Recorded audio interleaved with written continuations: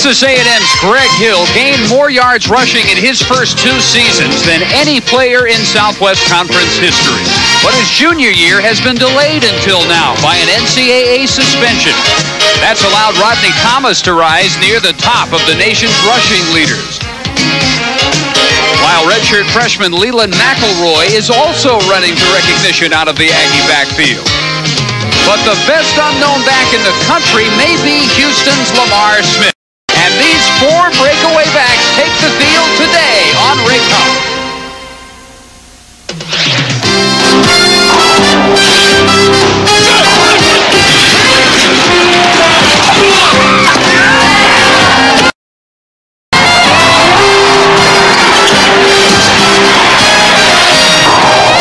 This is the Exxon Southwest Conference Game of the Week.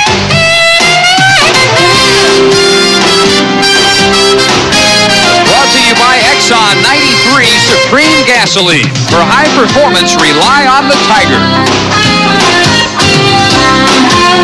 And brought to you in part by Southwest Airlines. By Nations Bank. By La Quinta Inns. By Ford. By Winn-Dixie. And by Dr. Pepper.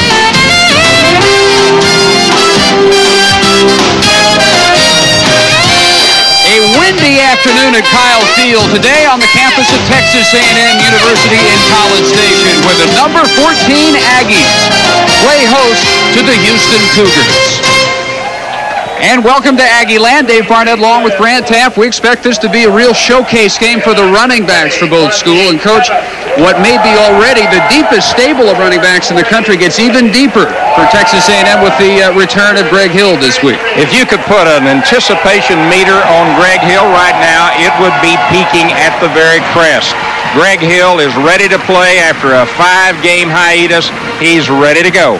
And for the Cougars, they have to deal with not only Hill, but Thomas and Hill together. That's their Lion backfield. And they have the Cub this year. That's redshirt freshman Leland McElroy, who's averaging better than 6 yards per carry. When Houston has it, though, they go with Lamar Smith, who's worth better than 40% of their total yards this year. He may be doing more for his team than any back in the country. About 41% of the offense. Last week, I was tremendously impressed with him. He has great hands for receiving the football, but when he gets in the secondary, he has great acceleration. When he gets close to the goal line, he's very tough. Aggies are big favorites today, but these two have a history of playing closer than expected games. Back in Aggie Land in a moment. 45-year-old Kim Helton, who is celebrating the first win of his Houston Cougar coaching career, and the Southwest Airlines game plan for the Cougars. The Cougars have to build on their victory last week over the Baylor Bears down in the Astrodome. Lamar's got to carry a big load again this week, and of course, if they're going to win, they've got to find a way to cage the Lion and the Cub. And R.C. Slocum, in his 5th year at A&M, with the 4th best winning percentage in college football, their game plan. The Aggies have to do something that they were unable to do last year against Jimmy Klinger, and that was to pressure him. No sacks last year, but I anticipate that there will be some this year, and that should push them in the area to win. They got to utilize this 3-man backfield, or the potential for a 3-man backfield, effectively, and then carry on the tradition of winning here in Kyle Field. That's today's Southwest Airlines game plan. We return to College Station with the opening kickoff after these messages. Really, for the first time all year, we have football weather today. 69 degrees, but it feels quite a bit cooler because of that wind, which is gusting at 15 all the way up to 25 miles per hour out of the north. It may rain. If it does, it'll be later on in the afternoon. Houston wins the toss, defers their decision, and they will kick to the Aggies. Billy Mitchell, number 22, on the left of your screen, and 34, Leland McElroy, is on the right, anticipating the kick from Jason Stoft of the Cougars, and already the wind becomes a factor. The wind will be a factor this afternoon, and the decision whether to take the ball or to kick the ball is a decision made by coaches prior to coming out before the game. Evidently, Houston elected to defer. That gave the Aggies a chance to get the football on the opening kickoff, but the Cougars get the wind out of the deal. Stock for McElroy at the 7. And as he turns left, dragged down, and a piling on penalty will be added against the Cougars. His return was out to about the 21-yard line, and then the late hit came from Charles Spencer, and Corey Pullig and the Aggies will have better than expected field position because of the late hit. 2 no-nos on that. Number 1 is you do not hit late. Number 2 is you do not hit with the crown of the helmet, and that is an automatic. Sophomore quarterback. Dead ball from Deer Park. Personal foul against the kicking team. Spearing. Corey Pullig. At 6'3", 199, 56% through the air this year, 6 touchdowns and 6 interceptions. And the rest of the Nations Bank Aggie offensive unit, Rodney Thomas, the number 6 rusher in the country, had better than 130 yards per game this year. And the guy who has emerged as their best blocker up front has played a number of positions today, and the transfer from Brigham Young, and that's Jason Matthews. So they go from their 36-yard line to the air on first down. And that may have been a tremendous catch by Greg Shorp, the tight end. They will now rule it incomplete. Shorp covered up by Ryan McCoy for the Cougar defense. And they look this way, led by Stephen Dixon, the little 5'9" defensive tackle up front, one of their top tacklers. The leading tackler is the middle linebacker, Ryan McCoy. He leads the entire league, in fact, with 61 stops on the year. And emerging after moving from quarterback to free safety is Donald Douglas. He says he still doesn't have all the nuances down of the position, but it is coming to him. On second down, the give for about 3, perhaps 4 yards is to Rodney Thomas up the middle. The Cougar defense, again, will have to stop some very good running backs, but they did it last week. Coming into this game, they have to be feeling very good about themselves, and if they can carry that momentum into the Aggie game, it gives them a better chance. Yeah, they went into that one last week really not in their wildest dreams expecting to hold Baylor to 3 points. They won 24-3. They had the next to last rated defense in the country until the Baylor game. And DeLithro Bell was waiting for the swing toss to Leland McElroy, and right off the bat, the Cougar defense looks improved. DeLithro Bell had the running back man-to-man, and all he did was make his read. He didn't get in a big hurry to get out of there. Stayed on his man and then made a big play. Made everybody look good on the Cougar defense. James Bennett, with an average near 40 yards per kick, will find the going tough into this win today. Lawrence McPherson is standing at his 26. And, Coach, you were saying earlier today, this wind is about a 20-yard wind. The flag is down on the very low short kick, which is down by James McKeon at the 47. I think the wind is strong enough that you have to kick it low into the wind. He didn't get a good spiral on it. The wind caught it and dropped it almost straight down close to the 50-yard line. Bud Alexander, the referee, with the indication against Houston. That punt traveled just 22.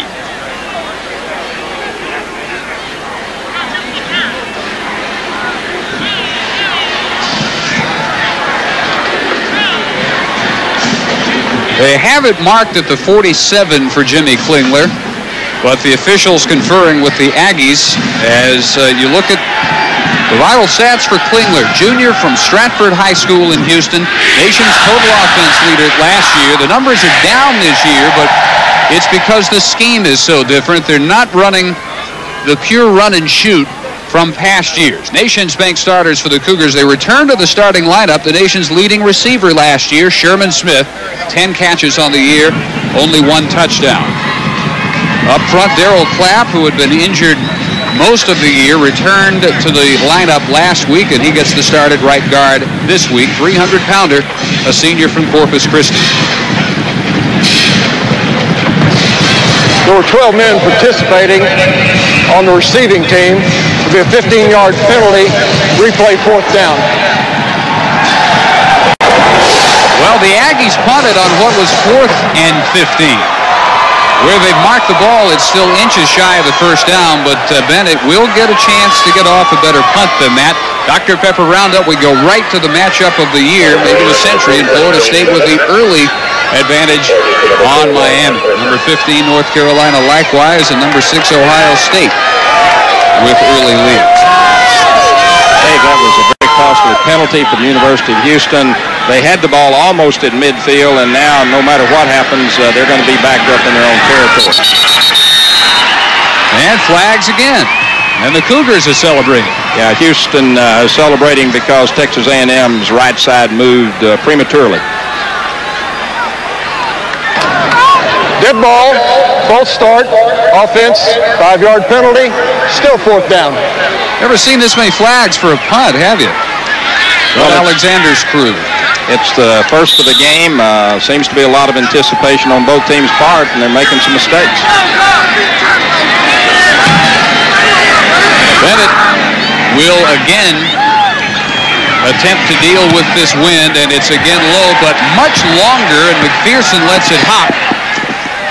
And the Aggies get a big break out of the exchange of flags down at the 16, a 43-yard kick by James Bennett. The Aggie defense rated 6th in the country. Sam Adams is their leading tackler with 37 for a loss and 6 quarterback pressures this year. He is playing like the All-American they think he is. Jason Atkinson leads the linebackers, a Butkus Award candidate. Third generation Aggie. Aaron Glenn played the game of his life a week ago, shutting down Lloyd Hill, the Texas Tech All-American. Cougars from the 17. Lamar Smith went out of the backfield, and Ron Peters takes the little hitch pass up near the 20 before he's hit by the right corner for A&M, Ray Mickens. Sent Smith in motion out of the backfield, moving a high percentage of Houston's offense out of the way, so to speak, using him as a decoy, in fact, and also as a blocker. One of Peters' favorite plays from last year. He can turn it into 80 quickly on you. This one for just 3, and it's 2nd and 7. Keith Jack is the motion man. Cougars out of the eye to the tailback. Smith bounces outside and has the first down of the game. Hit by Ray Mickens after a pickup of 8 yards. Play was designed to go inside. It was clogged up inside with the Aggie linebackers, and Smith takes it outside and picks up the first down. He was fairly busy in this game a year ago. He'll be quite a bit busier if the Cougars have their way today. Last week, caught 8 balls against Baylor. Rushed for 118. 2 weeks ago, rushed for 119 at Michigan. Movement again. Sam Adams bursting into the backfield. He might have been drawn off by Clapp at right guard. Offensive lineman may have lifted his hand, and if that is the case, false start, offense. The defense can move, and Sam is very quick, and when he saw that movement, he took off and got a big 5-yard penalty against the Cougars. Kim Helton, who sent some shockwaves around this league with the upset last week. Hoping for a repeat performance today. Klingler has it batted down by Adams, who again had the early penetration. Good 6'4", 270-pounder out of Cypress Creek. Sam Adams has great mobility. He's a strong player as well. And you see he's actually reaching outside in to knock that ball down. 9 tackles at Lubbock, a sack and a tackle for a loss. Lamar Smith tripped up at the line and then continues forward to about the 27, where he's hit by Reggie Graham, the junior inside backer from League City. Bring up 3rd and still around 10 or 11 needed. Big play for the defense. Important at this point to force Houston out of the long drives that they had last week against Baylor. This 3rd down is critical. And you can see their trouble in converting third downs this year, although they were much improved a week ago. Flags again down on movement in the line as it is incomplete, intended for Lamar Smith, with coverage by the free safety, Junior White. Hey, let me point out something. Offensive teams have a very, very tough time in this stadium. It's very noisy. The crowd noise level is extremely high, and it's very difficult to call audibles at the line of scrimmage, so you'll get a lot of pre-movement by offensive linemen. Offside, defense, a lot of times, penalty, replay third down. A lot of times the offense will use hand signals. I've not detected that today with Klingler on his outside people, but you have to come in with a way to communicate to your wide people. That time it was the Aggies who jumped. And a bunch of flags already. 3rd and 6. Klingler with the short toss has Smith, who is tripped up by Mickens. Smith with the dive forward is very close to the marker for the first down. If he got it, it was on the second effort. I believe it is a first down, and it was very good second effort. And he got it by about a foot. They wore him out last week, and he continued as the game went on to get stronger. He had his best series in the fourth quarter against Baylor. Bobbles the ball a little bit, gets it strong in his outside arm to protect it, and then at the last moment lunges forward. He sees the marker on the sideline and extends his arms to put the ball past the marker. That's not always an accurate mark because it's away from the markers on the other side, but it's pretty close usually. Cougars, despite the flags, 1st and 10. This is DeAndre Sanders, who lines up at a number of positions in the Cougar scheme, sometimes tailback, and they'll move him around as a slot back. Tackle is made by Eric Anglin, the right defensive end from Sugar Land, Texas. There's not a lot of place to run inside on the Aggies. Their inside linebackers step up and meet blocks very well. They've got excellent speed on their defensive front, so they use their hands very well on the offensive player, then recover and pursue the football. Give you an idea of how little Sanders carries it. 8th attempt of the year. Smith had 81 carries for the year coming in. And again, there is early movement. This time it looks like the left guard, Kenny Robbins, for Houston. That's that crowd noise. Both start. Offense. Obviously tough for the Houston line to deal with. Although Kim Helton disagrees, so they'll move it back to the 35. One of the tough things is to stand on that sideline and watch someone make a mistake in movement. You've practiced all week with the count. Now don't make a mistake. Atkinson came on the quick blitz. Klingler did a nice job just getting it off in the general direction of Donald Moffitt. Atkinson timing that blitz perfectly. Was almost offsides, but he was able to burst in and make Klingler hurry the throw. That's the first blitz of the afternoon. That was a linebacker blitz. They can bring all sorts. They can bring an outside corner blitz, but they prefer to bring their inside linebackers, and they've had good success, but not against Jimmy Klingler last year. Last year in this game, 488 yards against the Aggies and 3 touchdowns. That was, of course, in the run and shoot. Smith breaks one tackle, but not the hit by Graham.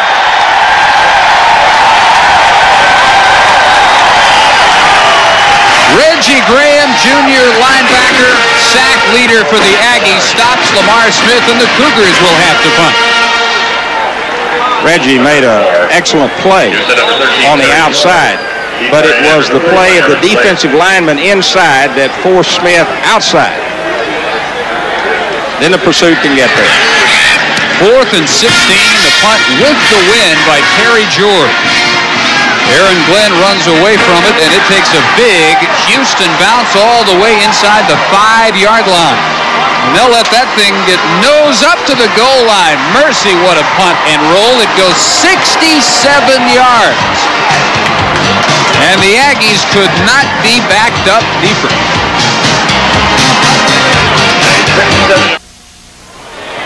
Terry George's longest punt before this 67-yarder was 48. He has the Aggies backed up inside their own 1-yard line. Nothing game, 8:54 to play in the first quarter. Bullock to the line with a backfield of Thomas and Gross on 1st and 10. And the give to the fullback Gross, who gets him out of the shadow of that goal post and gouges out about 7 yards. Gross, who is a junior from A&M Consolidated High School here in College Station, and also Detron Smith, his backup, we expect to see together in what they call their hammer backfield quite a bit today. They're going to use that for power, and in such instances here, they might try to use it. Rodney Thomas is in the ball game right now. Still waiting on the first appearance by Greg Hill. Aggies coaches said they'd play that by ear. As to how much he'd see action. A loss on the give to Thomas, back to the 2. Tackle by Eric Harrison, the left defensive tackle from Fort Worth. Eric Harrison played the offensive lineman very well that time. Kept his feet underneath him and was able to come off the block and make the tackle for a loss. Offensive coordinator Bob Toledo trying to add some extra wrinkles to his offense because he's got more weapons than he's ever had this year.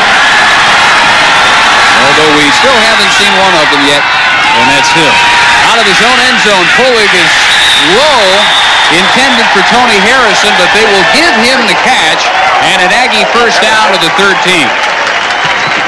Well, that was big. Going into the wind, coming off the 1-foot line, getting the first down on the 15 is very big for your offense. Pulley comes out on just a little rollout action, throws it. He throws off balance, and it's low, but down underneath for the catch. Outstanding job. Flags are down on the first down pass. And Ryan Matthews wrestled down at the 20. Flags were thrown on the snap. If it stands, it's the 7th catch of the year for Matthews. Red ball, both start, offense. Boy, right where they really can't afford any miscue. That's very unusual. Bob Toledo's offense usually extremely polished. They're playing at home. The crowd noise shouldn't be bothering them. They are just anticipating some snaps and moving too quickly. We were here 3 weeks ago when A&M played Missouri, and a lot of people were worried about Corey Pulley because he had not had a good day at Oklahoma in the Sooners' 44-14 win. But they've simplified their scheme somewhat. They've told him he doesn't have to win every game by himself. He has calmed down, stayed within himself, and now, to a man, his coaches say he's playing about the way they had anticipated he would play, which is at a very high level.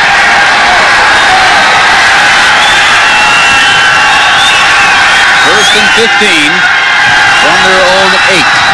Out of the eye, the give is to Thomas, who bounces outside and has some room. Donald Douglas came up and hit him at the 15.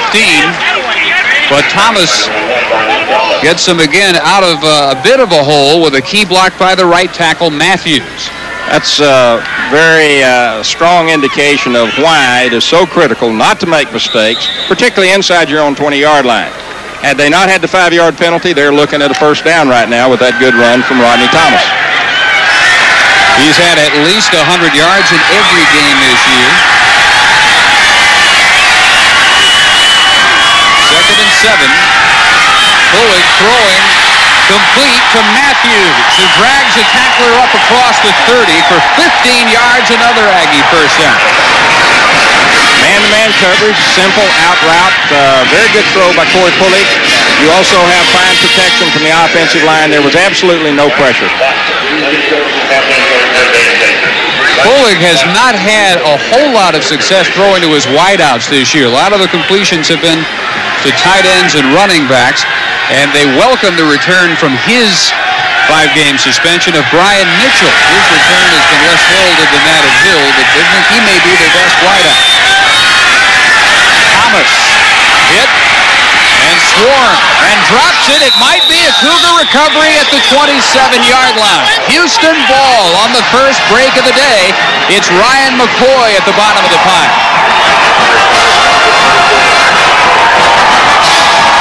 Ryan McCoy, the leader on the defense for the Cougars. Watch him as he plays off the block, runs to the football, gets in perfect position, runs past the ball carrier, but that's the pursuit angle, and then is in a place to cover that football. This is something that the Aggies could not afford to do inside their own territory with the wind in their face, is to turn that football over. Causing the fumble was Stephen Dixon,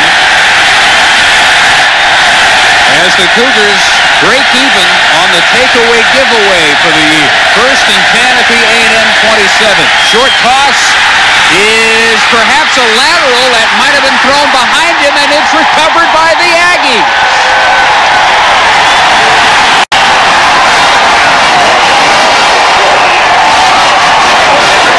Michael Hendricks, the strong safety from Converse Judson, comes up with it. Ball was thrown low, then mishandled. Receiver took his eye off the ball. Big play for the Aggie defense to turn back around, get the ball back for the Aggie offense. That was Sherman Smith, who couldn't find the handle. Hendricks did, and A&M breathes a big sigh of relief. The Aggies giveth, and then they taketh, and they take it over at their own 38-yard line after the attempted screen to Sherman Smith. The Cougars have had success through the years with that play, and they've been able to bust a lot of long ones, but they have not been able to do much with it today. And that one turned into disaster. Out of the eye on first down, Rodney Thomas gets the block from Gross and is sprung for maybe 10. He'll be close for the first at the 47. Rodney describes himself as a collision runner, and he just proved it on that run. 2 or 3 people taking a hit. He's twisting, turning, picking up extra yardage. He says he's, in his own words, more violent in his style than Greg Hill, who tends to be more polished in staying behind his blockers and then picking his spot to burst forward. And then kind of a hybrid of the two would be McElroy. Thomas says he's got some characteristics of both Thomas and Hill. Marker is stretched, and they're about a yard shy still, so it'll be second and short. The quick stick marker again for those that are not familiar with that. It's a new apparatus designed to give a more accurate marking of the football, which is very important when you have 10 yards.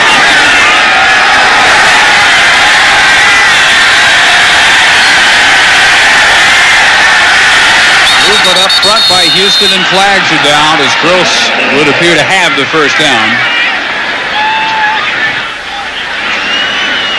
But Alexander has been the busiest man on the field so far. Cougars think sits against the Aggies.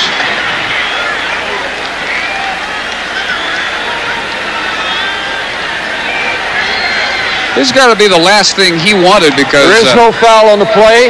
The offensive movement was caused by the defense in the neutral zone. There was no contact, therefore no foul. Second down. You're looking at me with a puzzled look like I'm supposed to figure that out. Did that make sense to you? Absolutely zero. If you're in the neutral zone when the ball snapped, you're offsides. That is how I understood the rule. They wave it off, replay it, second and a couple of feet. McKeon in motion. Thomas takes the pitch and is dropped for a loss. Back at the 45, nice penetration from his safety spot by Douglas, and also Nahala Johnson, the right end. Come back in with that same intense level that they had last week against Baylor, and they exhibited it there. Getting off the blocks, pursuing the football, not getting up the field too far into the A&M backfield. This defense looks good again this week. We talked about how the Aggies have simplified things for Pullick. The Cougars, when they changed defensive coordinators in the middle of last week, Gene Smith taking over for Melvin Robertson, did the same thing. With great success. This toss to Harrison, and he coughs it up. At midfield, the Aggies think they have made the recovery. It looked at first as if Harrison might have lost that ball after he had hit the turf, but they rule it a fumble, and it is an A&M recovery for the first down. Good heads-up play by the Aggies after the fumble. Well-conceived play, a little inside screen coming back against the grain, blocking downfield, ball's knocked loose. Good call. Definitely a fumble. And for the first time in 1993, Greg Hill, who says when you make a mistake, it makes you a better man when you come back and correct it, checks in and carries to the Cougar 43-yard line.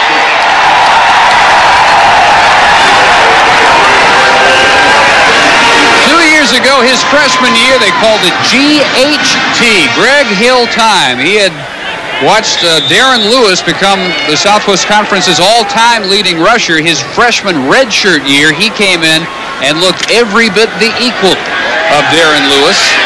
7 yards is a good start for the day. Not bad. 1,216 yards as a freshman, 1,339 yards as a sophomore. And he again takes it left side to the Cougar 35, where he's hit by McCoy. Matthews up front with another key block and another A&M first down. Greg Hill has excellent balance, but I think one of the things that makes him an outstanding player, he has what is referred to as eyes. He can see peripherally, and he is able to make cuts that a lot of backs cannot make. One thing he's done during his suspension is build his muscles. He is one of the stoutest looking 205-pound running backs you'll ever see. A lot of time in the weight room. Pulling, complete to the tight end, and Short rambles near the 20 for another first down. 14 yards. Came in with a two tight end offensive formation. Slipped the tight end out into the flat, read the linebacker. We'll watch Corey Pullig reading that linebacker and throws off of him. Pretty good run by a big tight end. Short, senior from San Antonio, carries to the Houston 21-yard line and a timeout with 2:46 to go in a scoreless first quarter. We'd like to welcome the former students here today attending the Department of Agriculture. Our telecast today, a copyrighted presentation of the University of Houston, Texas A&M University of the Southwest Conference, and Raycom Incorporated, and is intended solely for the private use of our audience. Any rebroadcast, retransmission, or other use of the video or audio portions of this program without prior written consent is forbidden. Brian Mitchell's in the game for the first time, Dave, and if he does as well as Greg Hill did on his first two plays, they may be in the end zone. That'd be quite a debut. He's wide right, top of your screen. 1st and 10, A&M to give once again to the tailback Hill, and he's near another first down. Showing no ill effects whatsoever from his layoff. The tackle by John W. Brown. Collins is an outstanding offensive lineman, and if you'll watch him take his man and perform what is referred to as a pancake, that opens up a running lane for Greg Hill, and he takes advantage of it. The guy's averaging about 7 yards a pop. Calvin Collins will be here a long time. This is a redshirt freshman from Beaumont. Hill carried for 9, 2nd and 1. And don't think enough for the first down this time. Hit at the 12 by Bell, the weak side backer. The Aggies have shown a lot of the ability to mix it up on this drive, and Houston called that timeout maybe to spoil their rhythm just a bit.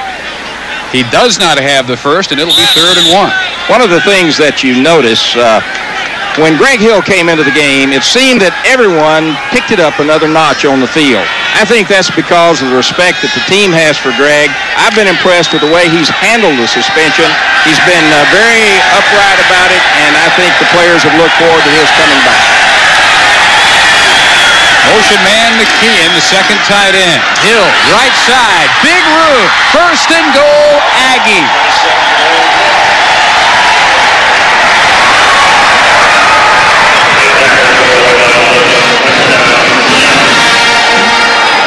Vintage offense from the Texas Aggies. Just turn and pitch it to the tailback. Get blocking up front. Let him do his thing. And again, he picked up another 7 or 8 yards, and they're on the lip down there, 5 yards from the goal line. Their entire stable averaging about 6 per carry, and Greg Hill right at that number himself. First and goal, A&M. From the 5, the draw play to Hill, who carries to the 2. You mentioned a moment ago about Greg's strength. He just exhibited some on that linebacker as he plowed right over the top of him, put him on his back, and moved the ball to the 2-yard line. The other thing he did is he gets a nice hand headed toward the sideline. The other thing he did during his layoff was he volunteered for the scout team. He impersonated the tailback for whatever that week's opponent happened to be. Well, he'll get you ready for anybody. Pitch, Rodney Thomas unable to get that corner turn. Donald Douglas comes in and tosses him out of bounds. So the loss back near the 6 to bring up 3rd and goal. Rodney Thomas is outside on just a sweep hand and is met by Donald Douglas, who read the play very well coming out of the secondary. You could probably anticipate that with his quick movement on the running play, you'll see a fake of that, and they'll try to get the ball in the end zone behind his very aggressive movement toward the offensive line of scrimmage. That's the end of the first quarter. No score at Kyle Field in College Station.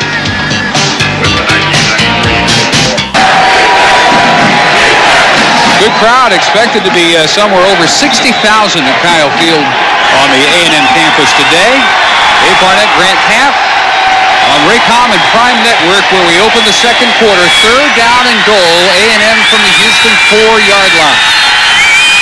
Corey Pulig on the roll, pressured by McCoy, and it is caught in the back of the end zone. Touchdown, Texas A&M.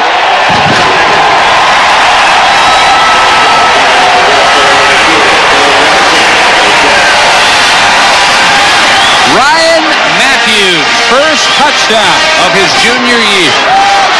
The coaches in the press box picked up the fast movement of Douglas, the free safety, and selected a play that would put a receiver right in that zone, and it was wide open. Harry Venetoulias, perfect on the ear. Now 20 for 20 on extra points, and it's 7-0 Aggies. See Douglas up toward the line of scrimmage, steps up inside. Pulig rolls out to the outside and throws the ball into the open zone for the touchdown.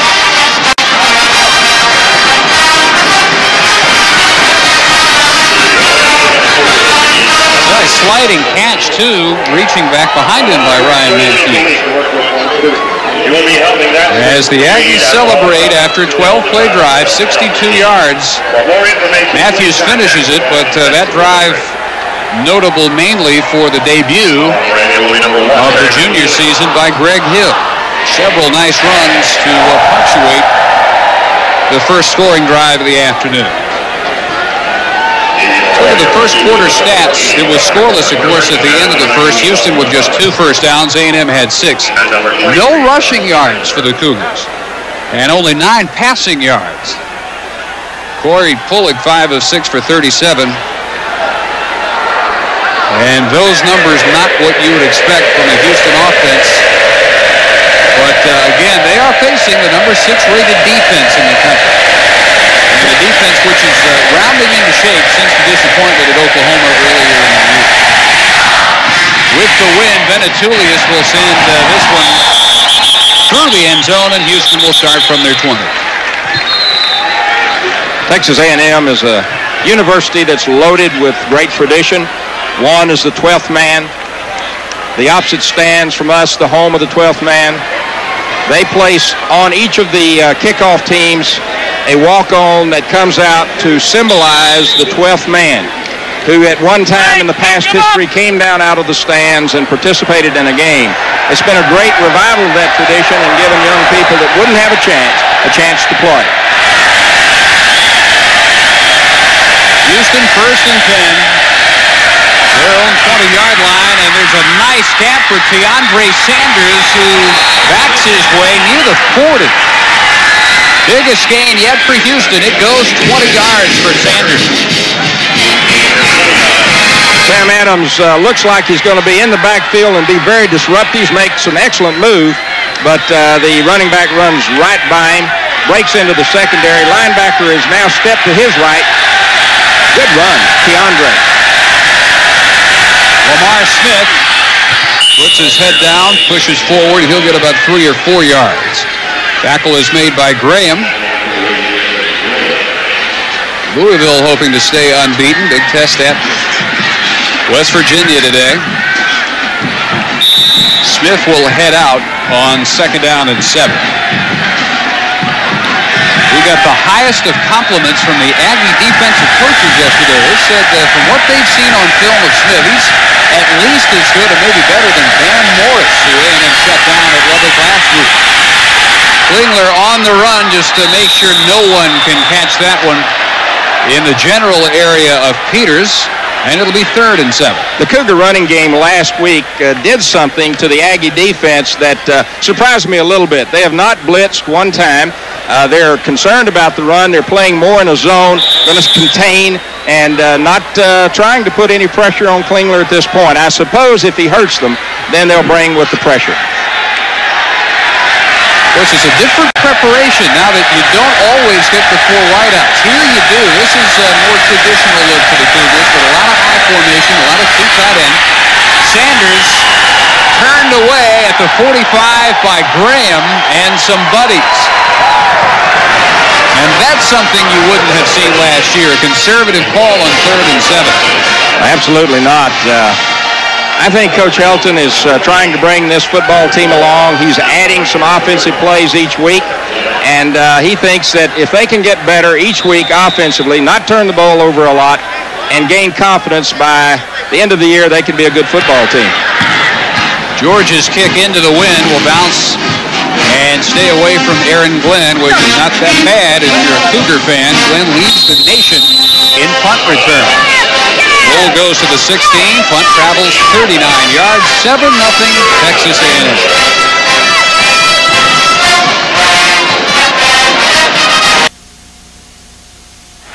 Well, there was a late flag on that punt, so they backed him up, and Houston had to kick it again. This one goes 40 yards, and really not a whole lot of difference. A&M will start from their 20.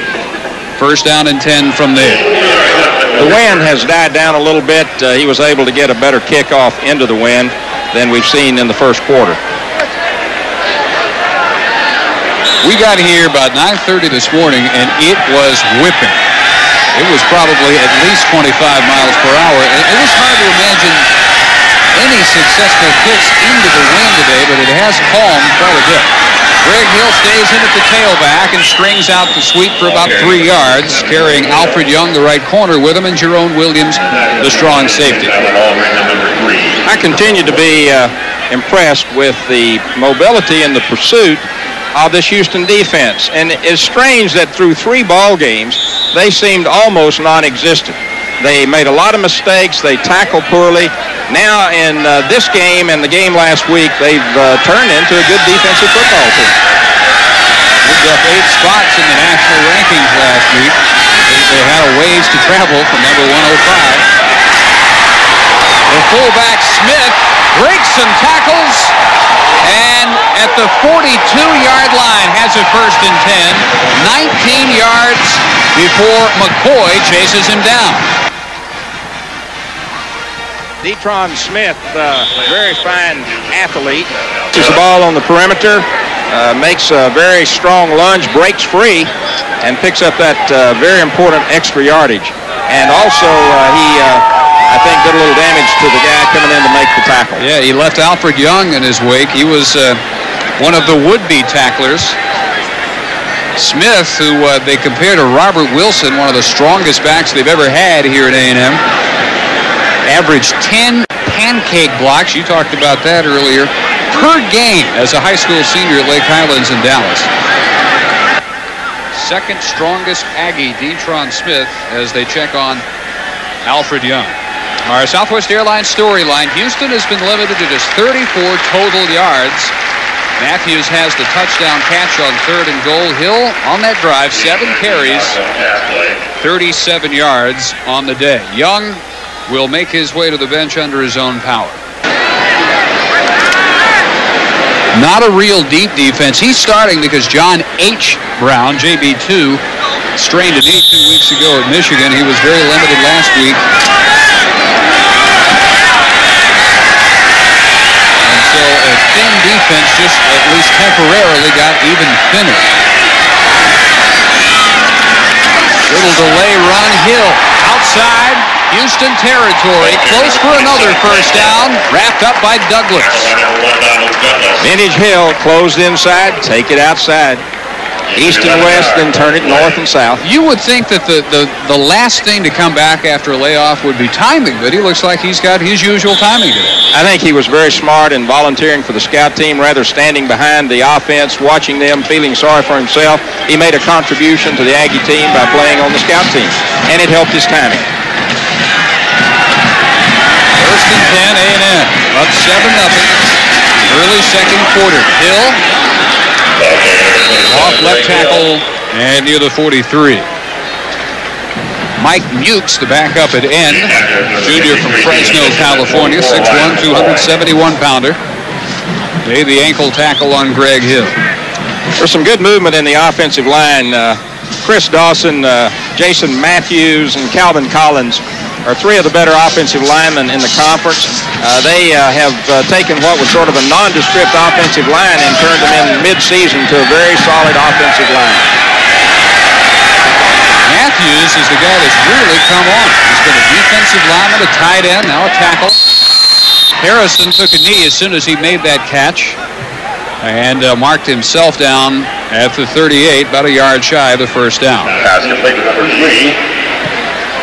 A lot of Thomas, a lot of Hill so far. The guy we haven't seen with the ball yet is McElroy, but we expect to. They're trying to figure out some new ways to utilize Leland McElroy as what they call a nickelback. You think of a nickelback as a defensive back, but that's the term they're going to give McElroy when they line him up, sometimes in the backfield, sometimes as a wideout, sometimes in a slot. But it's still Hill at tailback, and Smith breaking out of the eye in motion.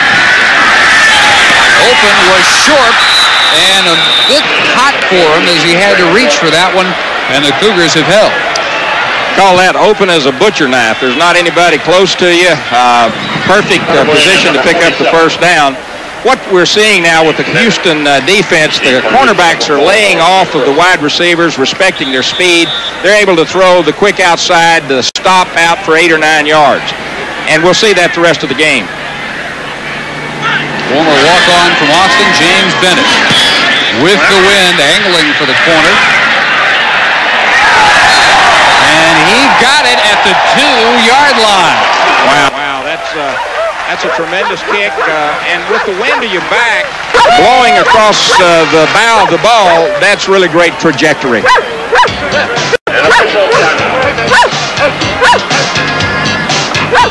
Today's game is brought to you in part by the Texas Lottery. And tonight's Lotto Texas estimated jackpot is $3 million.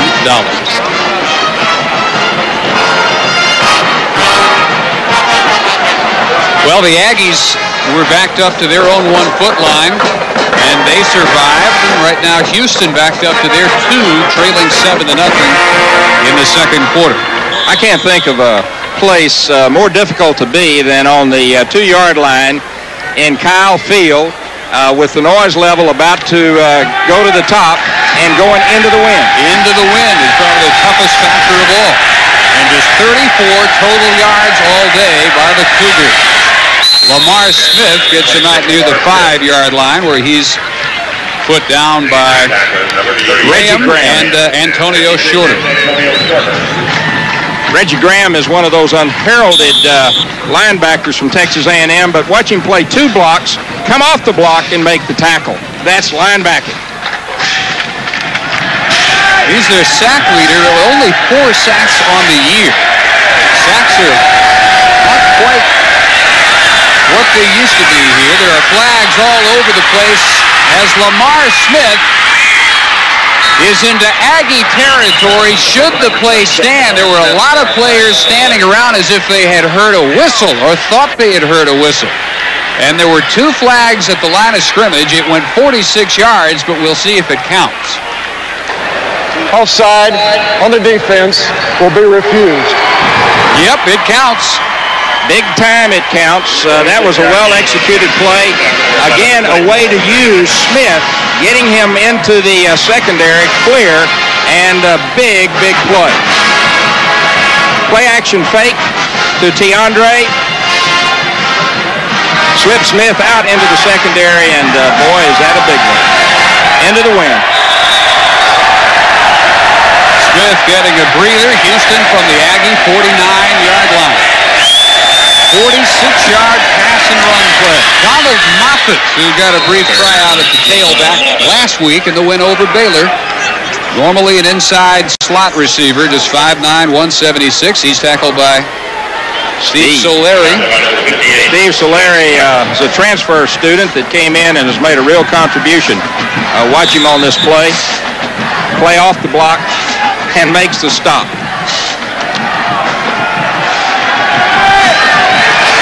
Senior from Sugar Land, Willow Ridge High School.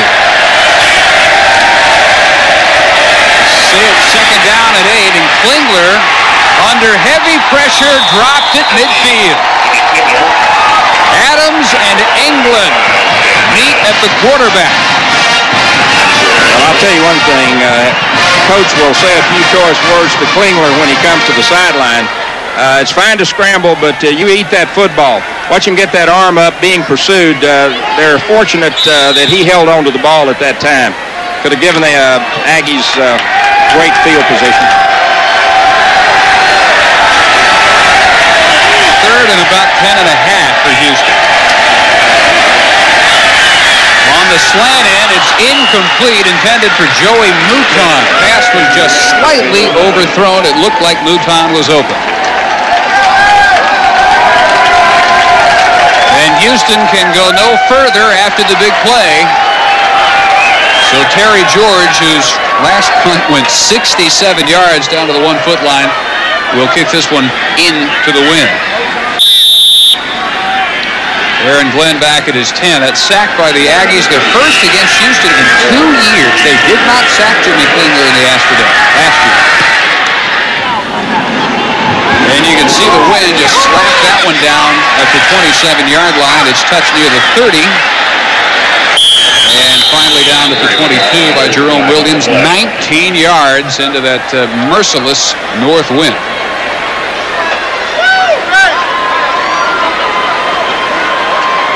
Now maybe some question as to whether they mark it at the first spot of contact or the second. And there's also a flag down. As we wait for the indication, here's some notes from around the league on our Ford Southwest Conference updates. Texas later on at the Cotton Bowl against Oklahoma, and they have won their last 4 against the Sooners, who have had a better record every one of those years coming into the game. SMU's Chad Patton, 1 more sack, and he ties the all-time Mustang school sack record. And one of the best kick blockers you'll ever see. Baylor's J.J. Joe coming in needing 147 illegal yards. By the kicking team, penalty be refused, first down. 147 yards, and Joe will tie Cody Carlson for the all-time Baylor pass yards record.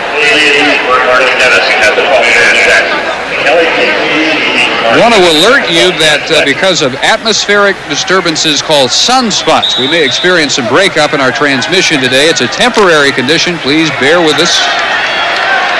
Aggies go from just outside their 30, leading 7-0 midway second period. Gross back in at fullback. Thomas back in at tailback, and he sends the tackler backwards near a first down. Self-described collision runner, and he did collide. And the guy who gets the worst of it here is Jerome Williams.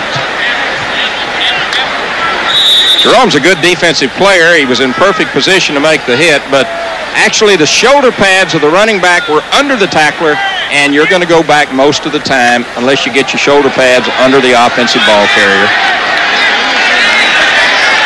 Aggies go with their hammer formation. Both fullbacks in together, Gross and Smith. And it's Detron Smith for the first down with the extra effort. There are some backs who will do anything possible to avoid contact, and then there's some like Thomas who seem to relish it and seek it out. He's like a heat-seeking missile when he gets in that secondary. He will run over you, but the thing that makes him so tough is that he can also run around you. Gross, a guy who has been very quietly effective as a junior.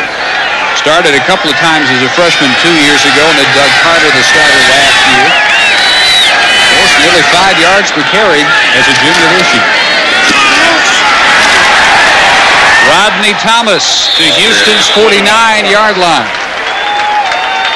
With their depth and with the return of Hill, they should never have a tired back. Whoever they have back there should always have fresh legs. Offensive linemen are coming off the ball well. Watch Matthews on this play. Opens a gaping hole, and of course, when you let Rodney Thomas have that kind of hole, he's going to bounce around in that secondary. They nicknamed Jason Matthews Torso. You see him, especially out of pads. You see how apt that nickname is. He is all torso. Short legs, 260, 6'7" frame. Thomas again puts that head down and drives forward and has another Aggie first at the 43. It took both safeties to bring him down. R.C. Slocum told me yesterday that he thinks this is the best athlete on the offensive line, and you can see here. He forced his man outside, kept his feet, and again created some running room for the running backs. First down.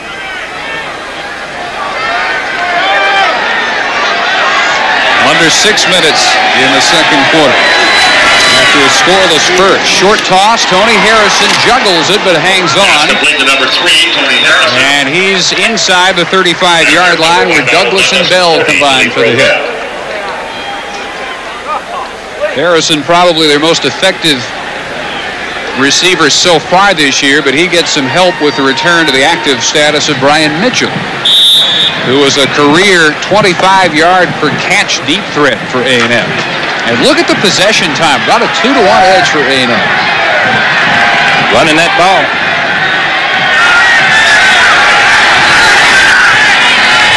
Motion man McKeon.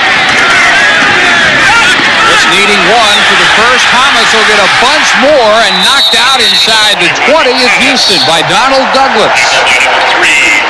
15. Rodney Thomas. Texas A&M is able to pick up some very vital yardage because the Houston secondary is deep off the wide receivers. This is a counteraction play that brings the ball back to the short side of the field where that hash mark has been widened. 2 more yards of running room for Rodney Thomas, and he takes advantage of it. Jerome Williams it was, standing between Thomas and 6 points. First and 10, the 19-yard line. The other side this time, and Douglas gets some help, but you can see the leg strength of Thomas. It took 4 Cougars to finally drag him out of bounds.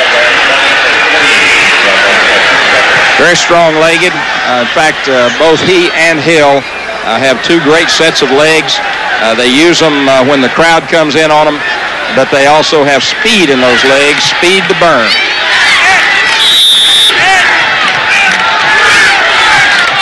The average coming in 240 rushing yards per game. That's good for 12th in the country.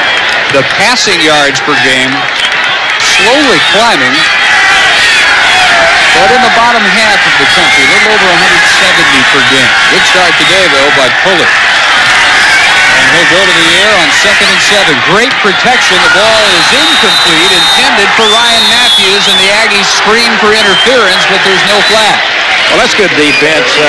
One of the things that you can't always see where there's contact of the body or the arm coming across the body. And naturally a crowd's going to think that may be interference, but the truth of the matter is it looked like a very solid defensive play, breaking on the ball. He has as much right to the football as the offensive player does. So decision time on 3rd down and 7. They come out in a passing look. with Harrison and Matthews both wide right. And the toss off balance will have a flag. It was intended for McKeon at the goal line. And it was nowhere near to complete, but the flags were thrown in the Cougars secondary.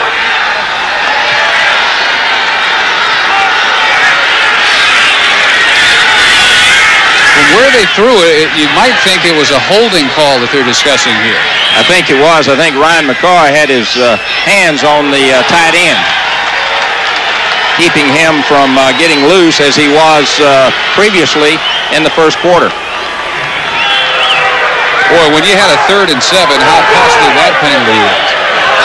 Two things about executing a play like that is for the quarterback to get rid of the ball quickly. On the defense, against an eligible receiver, half the distance penalty to the goal line, automatic first down. Keeping the ball in the air quickly allows the official to see the hole. See how quickly he gets the ball off?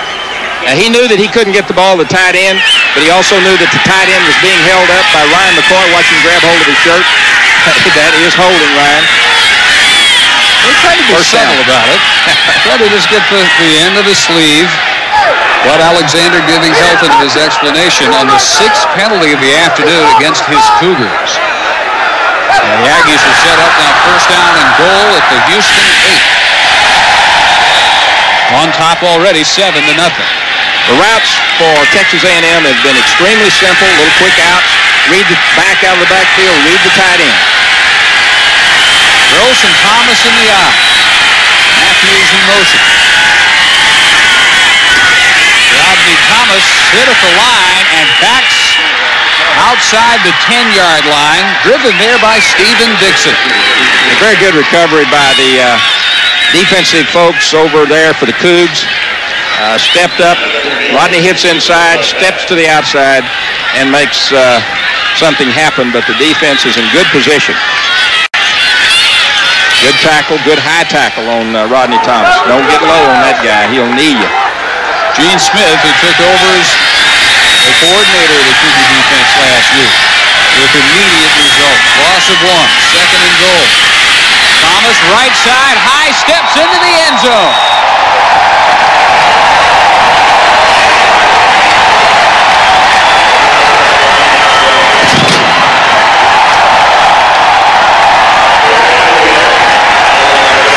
Rodney Thomas leads the Southwest Conference in scoring. That is touchdown number 9 for the junior from Groveton. A&M up 13-0. Well, that's a very solid, sound play down on the goal line. You turn, make a safe pitch, get people out on the perimeter, and then let a great running back knock it into the end zone, and that's exactly what Rodney Thomas did. And Venetoulias with the extra point. Thomas also came in tied for 2nd nationally in scoring, and he won't hurt that after. Watch the pull of the offensive lineman. You see the backside guard, the onside guard pulling. Great block on the outside by Collins, and it's an easy walk into the end zone. 4:04 in the half. A&M 14, Houston 0.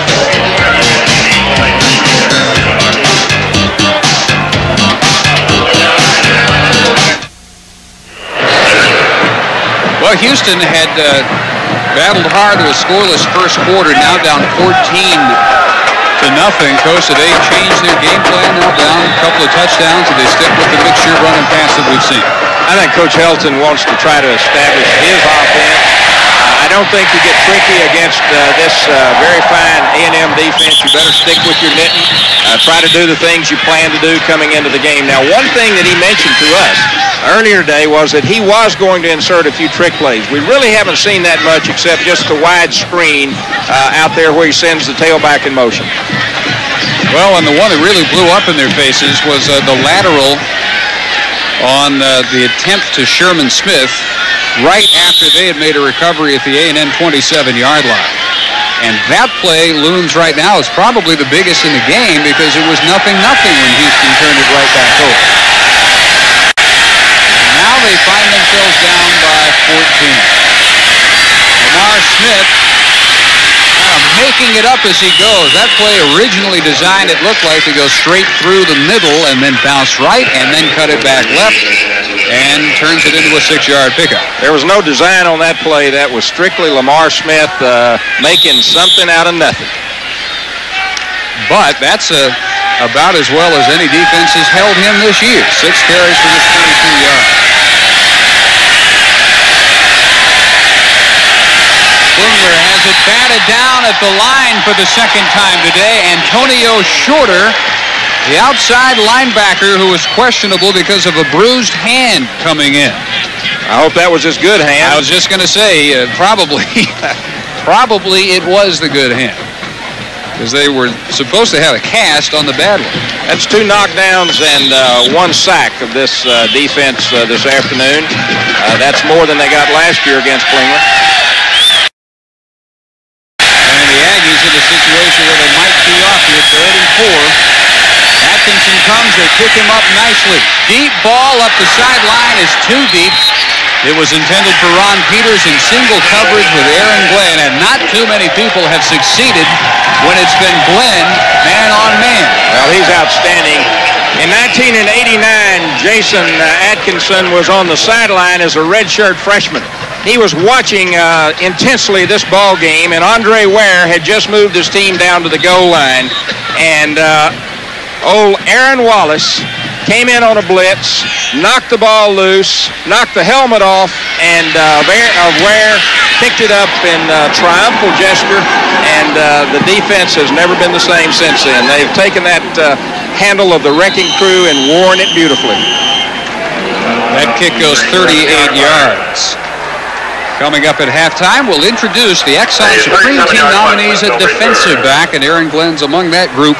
And we'll take a look at the Texas Lottery first half highlights and hear from both marching bands.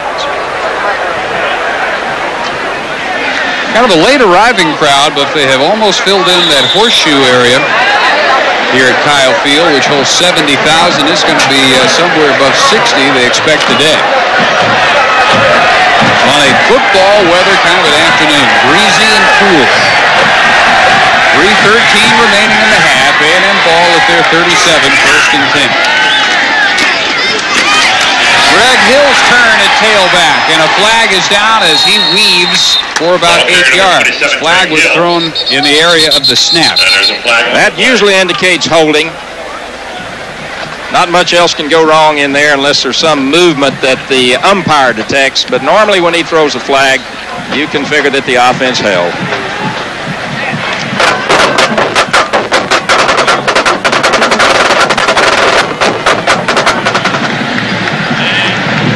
Holding on the offense, 10-yard penalty, replay, 1st down.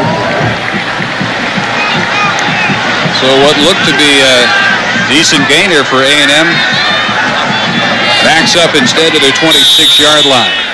A lot of Hill, a lot of Thomas, nothing so far from McElroy, and they wanted to make a point of utilizing him some way so far, and he has yet to make a dent. The only freshman in Aggie history to score 3 times in one game. That was against Missouri in A&M 73-0 whitewashing 3 weeks ago. Bootleg. Bolig overthrows the intended man Harrison, who gets popped anyway. His receivers have bailed him out by pulling down a few high balls today. Throwing with that wind may be a factor. That one was too high. Receiver had to be about 6'8" to pull that one down. That was just way up there. So 2nd and 21. 2:39 in the half. Ryan Mitchell is in the game again. He goes to the top of your screen. Detron Smith in at fullback. Hill still the tailback. And Pulig off the play fake. Will keep, and Alan Aldridge riding him out of bounds at the 30-yard line. Ryan McCoy did something very unusual that time, Dave. He missed an open field tackle. For him, that's unusual. He's a sure tackler and leads the league in tackles. You made a comparison in terms of statistics that I never thought I would ever hear you make last week. And it's to Mike Singletary. The numbers, though, stack up to the ones that Singletary put up at Baylor. About 15 tackles per game to lead the conference. I was reminiscent of the time that Mike Singletary did lead the conference, and Ryan has done that this year, and that's the reminder. McElroy checks in. He is slot right. Harrison with the pitch, which they hope would catch the Cougar defense unawares. McElroy is knocked down at the 33, and pretty good recognition by the Cougars. That's a little trick play put in to try to utilize McElroy, his speed and his talent. Ball is just a straight drop back thrown to the outside, and then he pitches the ball off. But I would say that the defense of the Cougars did an excellent job in reading that, not giving anything up, not running off with the ball, staying your ground, then going in and make the play. Delmonico Montgomery, number 14, deserves the credit for turning McElroy back inside on that one. It'll be 4th down and 14. Unbeaten streaks that are currently ongoing. Michigan with 23 straight Big Ten victories. Tops that list. Alabama 18 straight in the SEC. Bowling Green with 17 in a row in the Mid-America. And the Aggies are shooting for their 17th straight in Southwest Conference play here today. That dates back to the Texas game at the end of the 90 season, which they lost by just 1 in Austin. 28-27. Average margin of victory, 21 points. 16 straight. They have had a reign of terror in this league that few teams in the history of the Southwest Conference are able to match. Aggies in the mid-'80s had it going. Texas, of course, in the 60s and 70s. Arkansas in the late 50s and early 60s.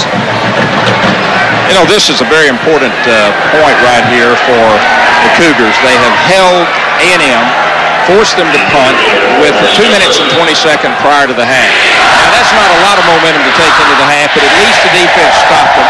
Now it's up to the offense. It'll be interesting to see what Coach Helton does in terms of going into the win and his offensive philosophy. False start, offense.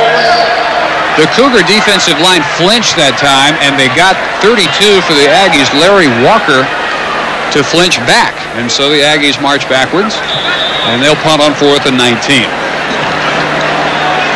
Houston with one more timeout left, 2 minutes and 20 seconds in the half. Bennett needs an outstanding kick with the win. Cougars send the pressure, and it is a good roll. Good thing for A&M because it wasn't much of a kick. Lawrence McPherson watches it roll out of bounds at the 27-yard line. You know, when you look at the statistics on that, they'll never know it was a poor kick. Got the wind behind it, got a good Aggie bounce, and moved an extra 15 or 20 yards. It looked real good in the paper, 45 yards. That's one of the important things that you try to teach your men that return the punts is to handle a short kick like that so that you don't lose that 15 yards. You go ahead and attack the ball and keep from losing the yardage. One back set, 2:11 to play in the half, underthrown, intended for a guy that's been shut out today, Keith Jack. Secondary of Texas A&M is in a deep zone. They're going to let them throw anything underneath that they want to throw, converge on the ball, but don't give them anything long. You don't want them to go into halftime with any sort of momentum offensively. Just shut them down. Don't let them score. But as you saw, it's been a miserable first half for Klingler. And he wasn't close on that first down attempt. Aggies blitz, draw play, Lamar Smith at the 33, hit by Graham and Junior White as we go under 2 minutes in the half. So the two big weapons held well in check in this half. Smith just 26 yards and Klingler just 3 of 10. This third down is very important. You don't want to punt into this win to Aaron Grant with 144, 140 somewhere in that area left. They've still got a chance to score if you give up the football here. Klingler, pump fake, keeps. He is not the fastest quarterback you'll ever see. And he dives near the first down marker, but apparently about a foot shy. That's cutting it a little short. It's okay to slide, but start your slide past the first down marker. Well, they give it to him. First down near the 38. I guess he knew where that first down was. Oh, that's pretty good vision. That's real peripheral vision, I can tell you. Now A&M will burn its first timeout. They call this with 1:29 in the half. Stop the clock here because you have a timeout left. Houston may bobble the ball. You can get a turnover. You got great field position, time to get more points on the board. So it's wise for Texas A&M to stop the clock, gather themselves after this first down, and now try to get the football back. Really a remarkable first 4.5 years for Richard Copeland Slocum. 42-11-1. That's his career percentage coming into today. He's the fastest ever to 40 wins in conference history. If he wins, no matter what Joe Paterno does today, he will pass him and be number 3 on that all-time winning percentage list. He'll go up to 791, and Paterno would be at 788. Third all-time. R.C. Slocum has spent as much time in this league as I did. And a lot of his time up to the last 5 years was as an assistant. He's one of the better coaches in the country. First and 10, Houston. Good protection for Klingler all day, and he fires again, incomplete. Sherman Smith screaming that he was held up on the pattern. But no officials agree, and it'll be second and 10. A lot of times you don't know the individual battles that are happening on the football field. Look at Clapp and look at Adams. Clapp still chasing him, trying to get him down. Watch it here, guys. The official could call that on either one of you, and your coaches would be very upset. Blitz comes. Klingler is buried.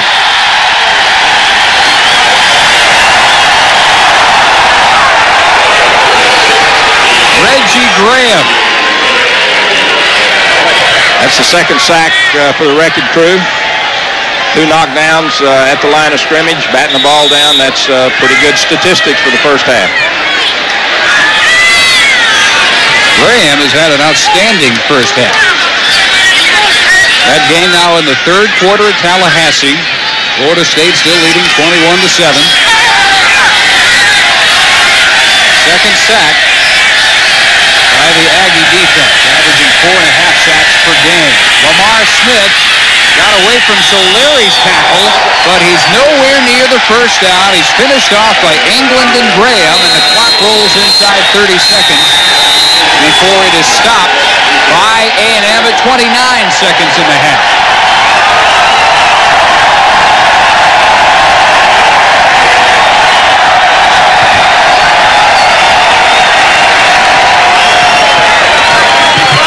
A&M second timeout as they await the punt by Terry George. And the rest of the schedule has SMU and Baylor hooking up at 2 o'clock. TCU and Rice also at 2. At the Cotton Bowl, Texas and Oklahoma at 2:30. And tonight at 7 at Jones Stadium in Lubbock. Texas Tech looks to get back on the winning track against North Carolina State. The punt coverage team for Houston's huddled up on the sideline. The kicking coach is telling them now's a great opportunity for Texas A&M to come after the ball, to try to block it. 29 seconds left. Try to block the ball, get another chance to score. SMU and Baylor, by the way, at Omni Stadium in Dallas at 2. George will kick to Glenn, who has yet to get an opportunity today. They're coming. Good blocking by Houston. Way short. Boy, the wind is just refusing to let any punt do any damage whatsoever. It rolls out still in Houston territory on a 14-yard kick at their 48-yard line. Bombs away. Texas A&M with the wind at their back on the 50-yard line. They'll put maybe 2, maybe 3 down close to the end zone unless expecting Houston to expect them to throw deep. Screen might be a good play at this stage. Matthews and Harrison go wide left.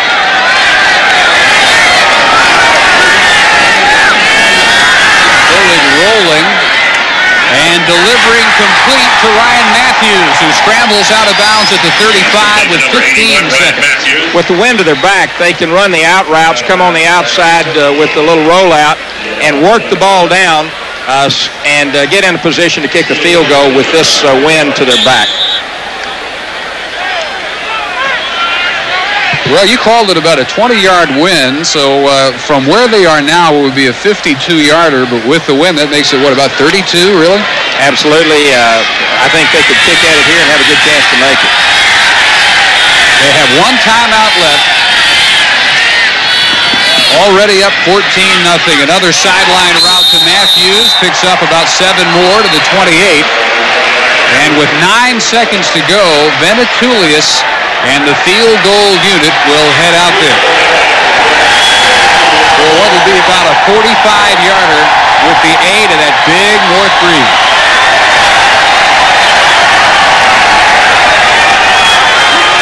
Holder is Stormy Case. And this one actually from 46 yards. If he kicks it straight, it should go right through because the wind will carry it. The distance is not a factor. Houston is offsides. He'll get another try if this one isn't good, and it is.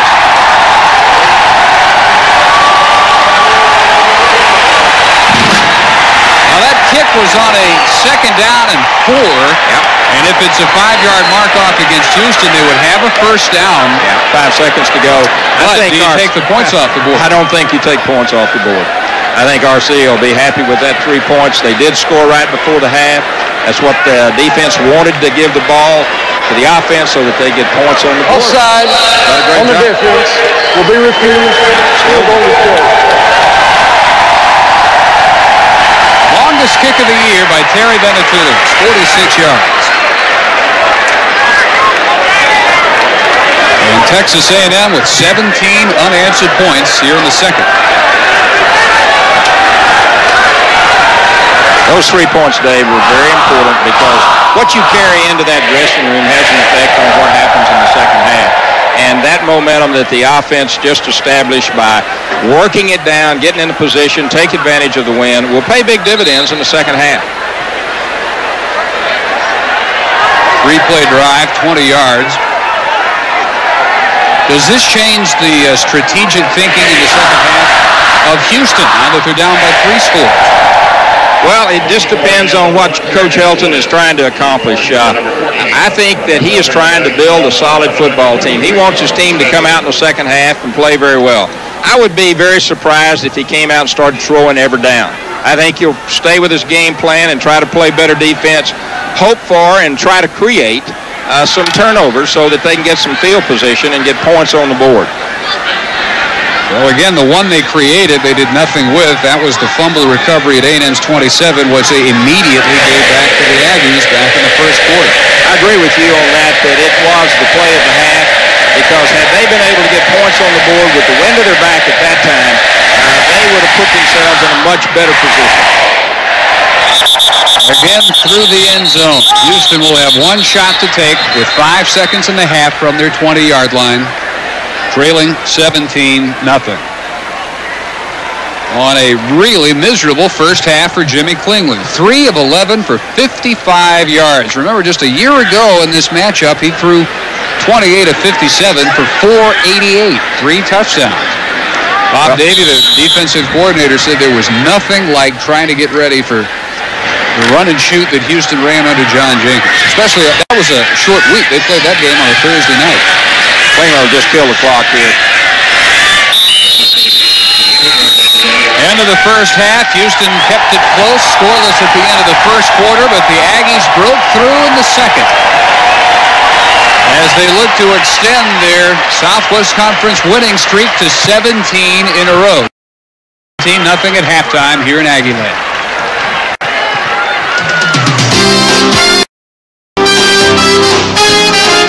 The Exxon Game of the Week is brought to you by the 1993 Exxon Southwest Conference Supreme Team, the all-conference team that will be determined by you, the fans.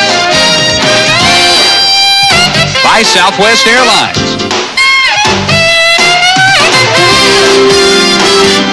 By Winn-Dixie.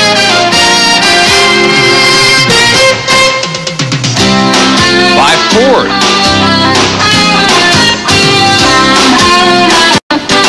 Texas Farm Bureau. And by Wrangler, the Western Original.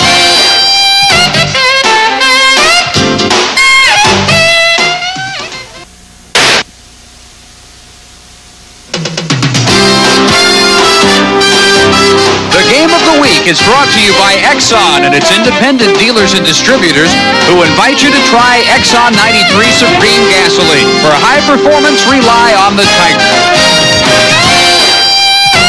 By your Texas Dodge dealers. By the Texas Lottery. By Southwest Airlines.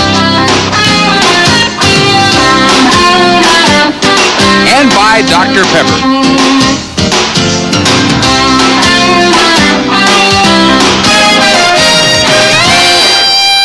One of the happier Aggie fans in the stands today, Henry Cisneros, former mayor of San Antonio, currently Secretary of Housing and Urban Development, and a Texas A&M graduate, a former commanding officer of the Aggie Band, in fact.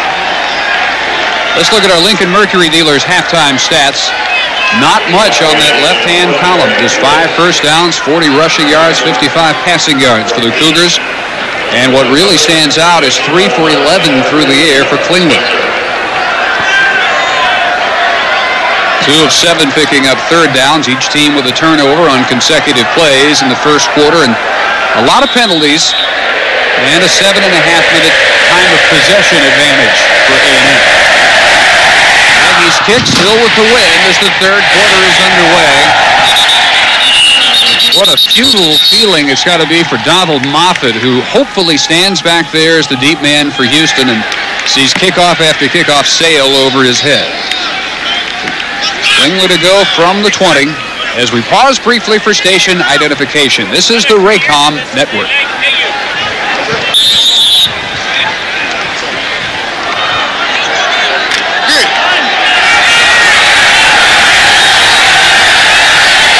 Field and College Station, Dave Barnett and Grant Taft, first play of the second half.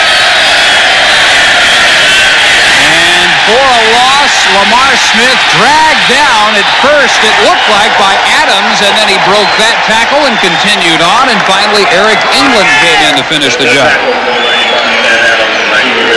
We look back at the game plan for the Cougars. Well, of course, they had to come into this game excited about the victory last week and build on it. I really haven't seen much of that. They've struggled a little bit in that first half. Lamar hasn't been able to carry the load, and the cage, that Lion and Cub didn't happen. Well, the Cub, I guess they carried, but McElroy didn't play that much. Second down and 14. Klingler hit for another sack by Sam Adams.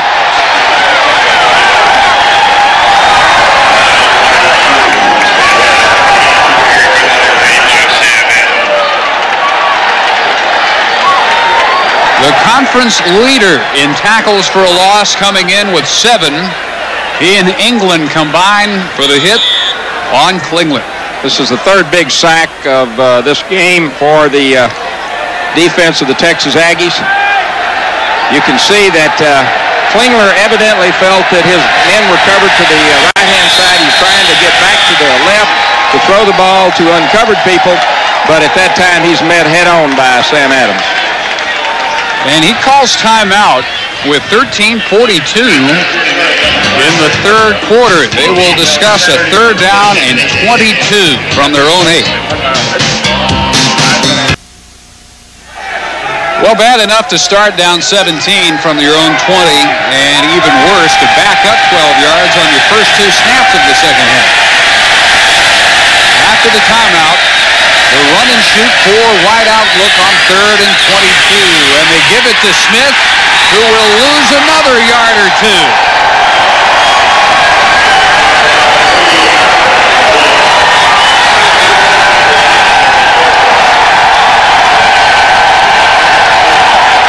That play was designed to toss the ball underneath the on-charging defensive line. They decided not to come, played right on the line of scrimmage, just pitched the ball to him, pursued to it, and another loss. George out of his own end zone. Again, fights a losing battle with the north wind. And this will be his worst punt of all. Wow. When have you ever seen a team take over after a punt that was not returned at the other team's 13-yard line? This goes a total of 6 yards. Wind has a strange effect on the round ball filled with air as it goes into the air. If you get any kind of a hook or slice, it's going to turn quickly, and that ball kicked to the outside so quick that they're now taking up residence on the 12-yard line in Cougar territory with no return. Boy, A&M poised to perhaps deliver a knockout blow here as they get it for the first time in the half.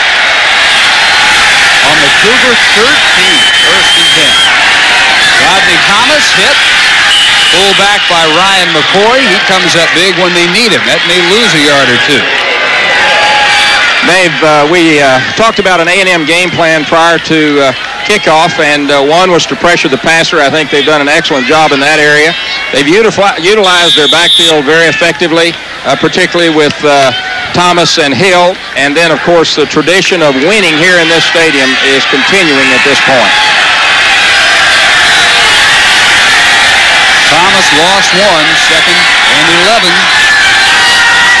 McElroy in the game in motion. Thomas on the reverse gives to McElroy, who is dragged down by Nahala Johnson. And the Cougar defense responds. Well-conceived play. They had McElroy in at the wing back, which coaches said they were going to get him in several positions.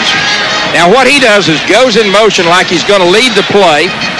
Everything moves in this direction. The flow of the ball comes this way. He hands off, and with the save, the great play by the one defensive man, I believe he would have waltzed into the end zone, but that's what defense all about. Johnson, the senior from Port Arthur, makes it 3rd and 21. The exotics for both teams have gone nowhere. Bullet to Gross. And the hit by Williams at the 11-yard line. So it'll bring up a field goal situation for the Aggies, and a tremendous job by the Houston defense. Very good, and that recovery put them down in good position for the field goal. However, they are on the left side, and this may be a point where that hash mark moving in 2 yards approximately may help, because they're so close with that wind blowing, it could deter it either to the right or the left. Well, this used to be a much bigger angle than it now is, and Venetoulias needs every bit of it. Just barely sneaks it inside the left upright. 10:58 in the third. A&M by 20. Don't forget to vote to win in the Coors Light Fan Picks Poll. 1-800-932-3000. And the Coors Light top 10 this week: Florida State, Alabama, Miami, Notre Dame, and Florida. Second 5, Michigan, Penn State, Ohio State, Nebraska, and Tennessee.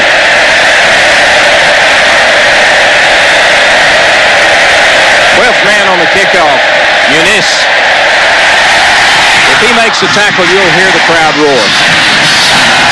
No tackles to be made at all when Venetoulias is kicked with the win. Now look how close this thing was. The old hash mark farther out, this kick is no good. I was asking R.C. yesterday if he felt that there had been any advantage to moving the hash marks in. He really didn't feel that way. I don't think it's been an awful lot, but in a situation like this, when you're close to the goal line, those angles change an awful lot by 6 feet. Arkansas, relatively close to Tennessee. Cougars on the draw play, Lamar Smith. Able to get outside, and he'll have a first down to the 31-yard line. Junior White on the tackle after a gain of 11. Makes a lot of difference with your play selection when you're out on the 20-yard line starting rather than back on the 10. This looks more like what I thought Coach Helton and his staff would do. Come out, work on the good, solid offense, try to continue to make yardage, get yourself back in the game in the third quarter. Smith held in check. 4th leading rusher in the conference, leading receiver. Takes the pitch and loses to the 27, where he's hit by Reggie Graham, who has had an active day. I tell you, Smith probably would just as soon Klingler kept the ball under those circumstances. It was a scramble play. He just turned and tossed it to what he believes is a better runner than himself, and that's correctly so. Smith. Aggies have wondered about the level of play of their inside backers this year. Graham may be erasing some questions. He's had a big afternoon. Flags are down on 2nd and 14. And Smith, who led the conference and was 12th nationally coming in with 26 receptions, hit by Aaron Glenn out of bounds. Flag thrown in that area, Dave, means we probably have someone offsides or a motion penalty by the offense, but we'll see what the official says. Aggies offsides. 4 catches today for Smith.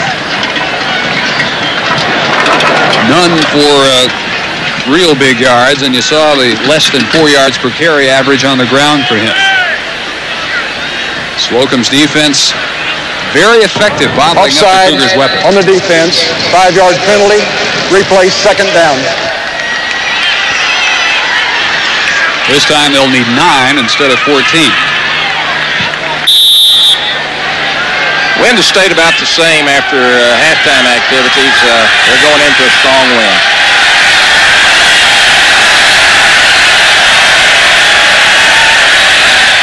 Short drop. Keith Jack finally makes a catch and breaks a tackle up near the 40.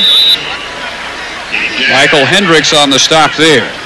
Jack, who had a key pass and run against Baylor. 4 catches, 109 yards for him a week ago. I was very impressed with him last week, and I think this is a good move that shows athleticism. Watch him make a plant, duck underneath the tackler. Steve Solari coming out usually is another secure tackler, but give credit to Keith. Jack, a junior college transfer last year, senior from Daly City, California. Carried by Smith. First down, Houston to their 47, driven out by Mickens. It's by far the best offensive series put together by Houston. They're mixing it up very well, throwing the ball and then running Smith. I think that if they could stay with this and get themselves down into the wind and get a score, get the wind to their back in the 4th quarter, who knows what can happen. But this drive is essential to this Cougar team. 9:22 to go in the 3rd. Another short toss. Sherman Smith tries to get away from the hit by Chris Colin, the backup to Jason Atkinson as an inside backer, and he's hit at the A&M 47 by Steve Solari. Maybe one of the longer runs I've seen for a yard gain. He was going east and west on that particular move that he made, but if he slides inside there and gets a block or two, then he could pick up some big yards. He's probably the Cougar whose role has changed the most this year. Led the nation more than 100 catches last year, the 6th consecutive Cougar to lead the nation in catches, and he came in with just 10 this year. Caught him on a draw. Lots of room for Lamar Smith. 32 of A&M. Hit by Mickens after a pickup of 15, and they finally have him on track. That's the only way to do anything with that blitz is run the draw directly at it, try to split the linebackers as they come. Exactly what they did. Great hole, and you put Smith in there, he's going to pick up some yards. This is a good drive. Yes, they've looked this afternoon.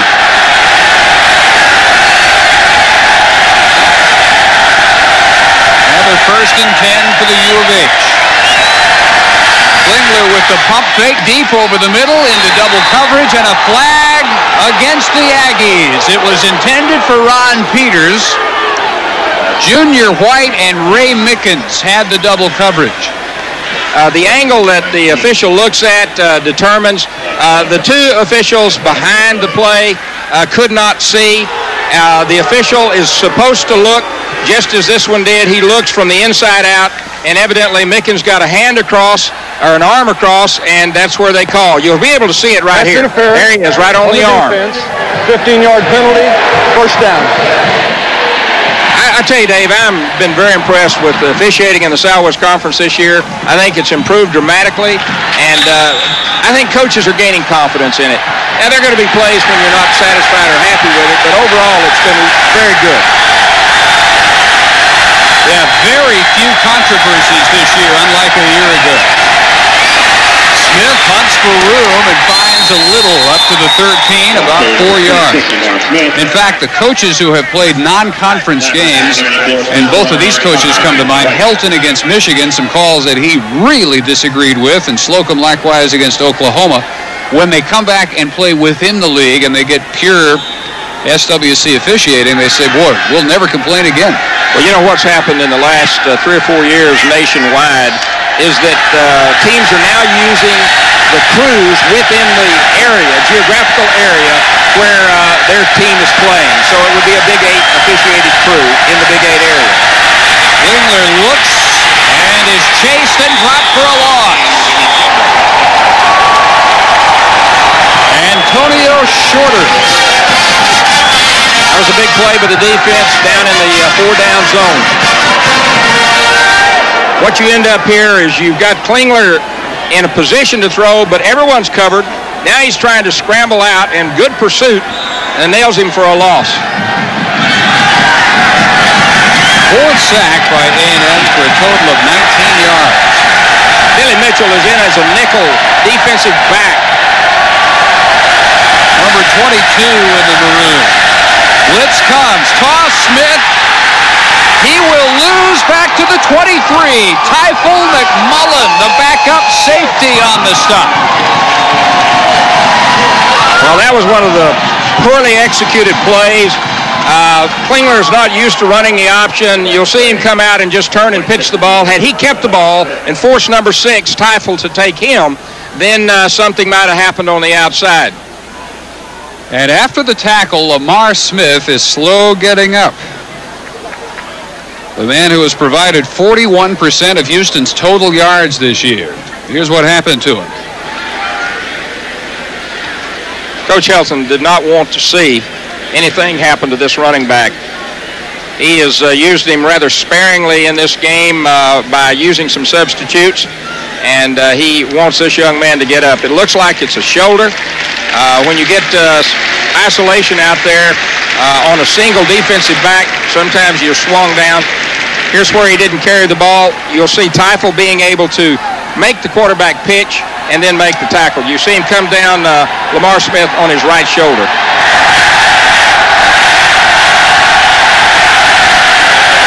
That is not good news for the Cougars. This will be a 40-yard field goal attempt by Trace Kraft, whose longest this year is 36, and this is into this huge breeze. He's got enough leg, and he is good. Well, they didn't get to 7 points, but getting the 3 points is very important. Houston finally on the board with 6:26 in the third.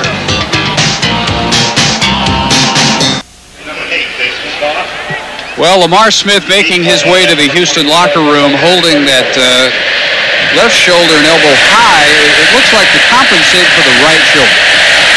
Well, there are all sorts of guesses we could make, but we'll not do that. The only thing you know for sure is going to hurt the Houston offense. McElroy on the return up to the 29-yard line. 14-yard return. They're working on Smith just outside the Cougar locker room.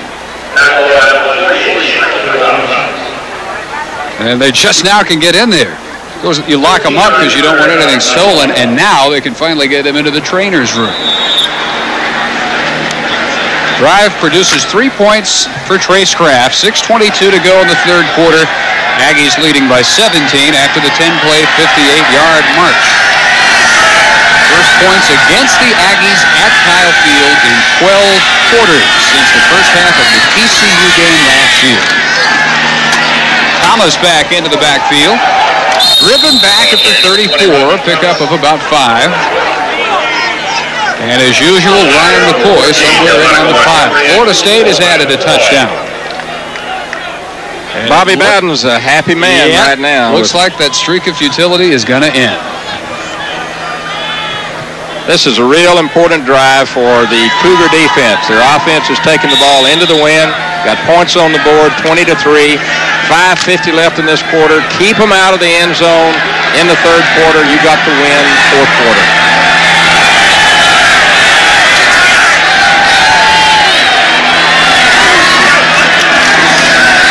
Gross, the fullback, stacked up, might get a yard. Marlon Foots, the left end, McCoy and Dixon combining for the hit against Cliff Gross, 240-pound fullback. The Houston defense last week really played well over their heads, and here you see a very fine play by the Houston defensive front with some assists from the linebackers, no gain. Harrison as big as they've got on that front. He's 6 feet. No one is taller, and he's 276. Very small up front for the Cougars. Swing pass. Thomas, he'll not have the first down. Thomas, an improved reception man out of the backfield. But he's hit at the 36, and it'll be 4th and 3. Good series for the defense of the Cougars. Pump it up. Make something happen. You got to do it now. You've held the Aggies. Now get a good return. Get the offense on the field. Get more points. Run the clock out. Get the wind to your back. Real simple game plan, right? Well, it sounds easy. Looks easy on paper. Usually isn't. This is a new return man, Sherman Smith. Normally it's Lawrence McPherson. There is, according to the Cougars, movement by the Aggies. If it's against Houston, it's first down A&M.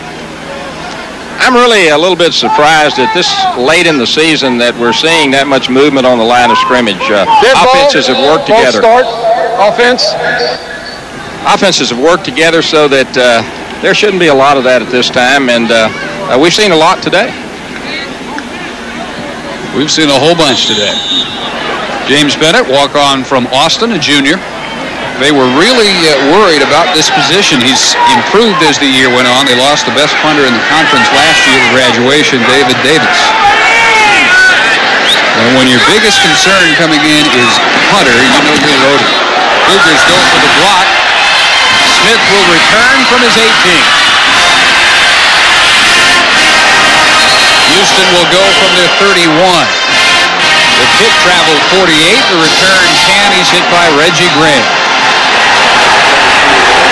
Next week, we'll stay with the Aggies on the road against the Baylor Bears at Floyd Casey Stadium in Waco. 12 noon Central Time. Check your local listings on next week's Exxon Southwest Conference Game of the Week. Baylor in Dallas to take on SMU this afternoon. And after their loss in the Astrodome last week, it's all must games for the Bears. Nickel defense, Billy Mitchell's in.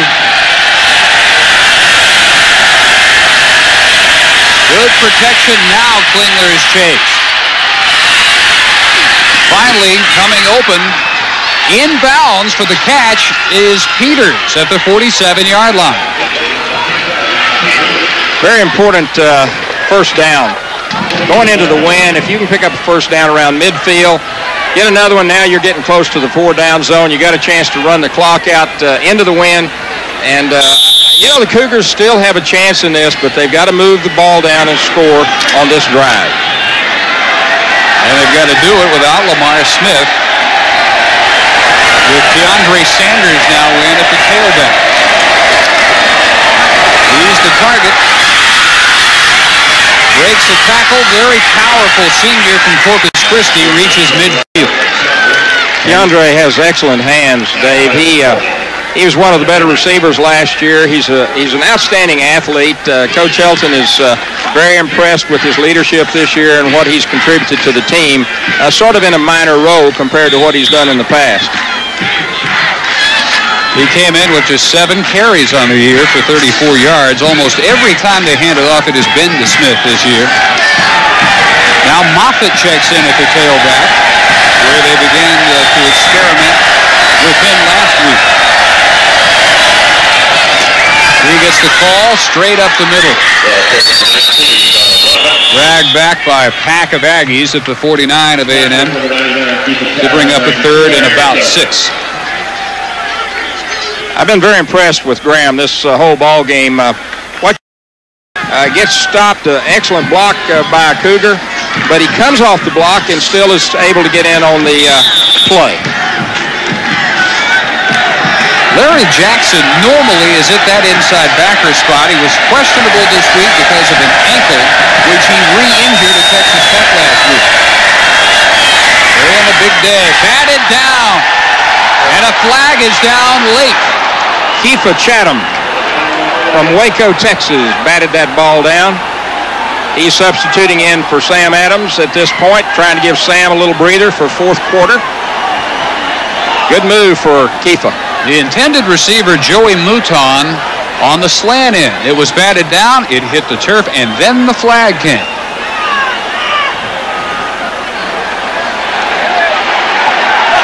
And from the reaction of the Aggies, it's against Houston. Disregard the flag. The ball had been tipped. There is no interference. Fourth down.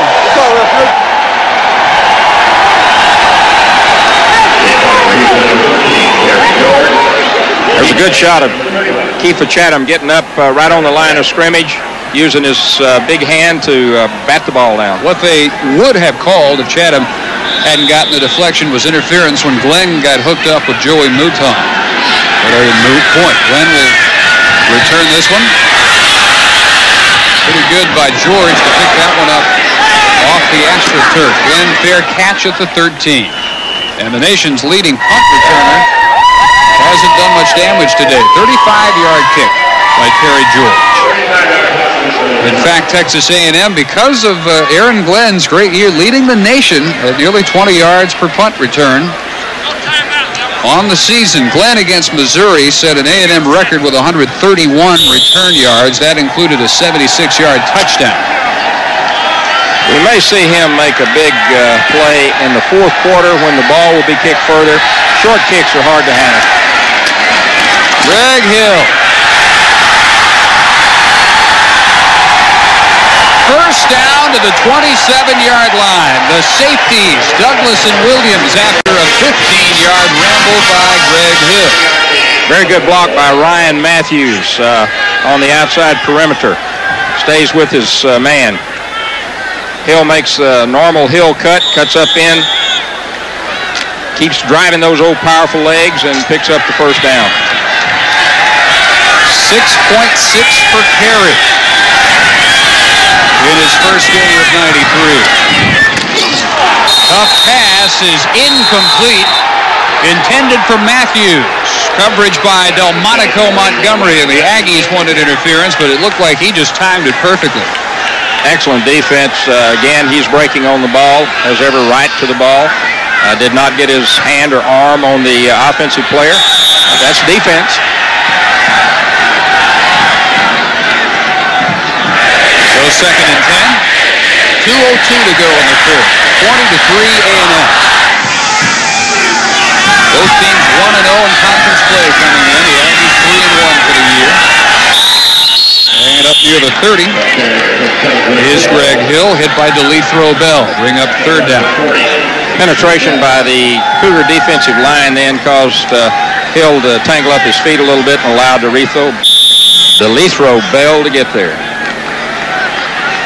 All year long, one of the concerns for Houston has been the length of time that their defense has spent on the field. That's been a big problem today again. Big edge in time of possession for A&M. On the blitz, down goes Pullig at the 22, where John W. Brown, JB1, raced in from his blind side. Safety blitz coming from the backside. Those things are very, very difficult to block against. You've got one man blocking on that side. He has to pick up the outside rusher. Then outside of that man will be the defensive back coming in for the sack. You know, it's amazing that blindside hit doesn't produce a fumble every time. Bullard doing a good job tucking it in. Smith with a hard time getting the handle. And an even harder time finding any room.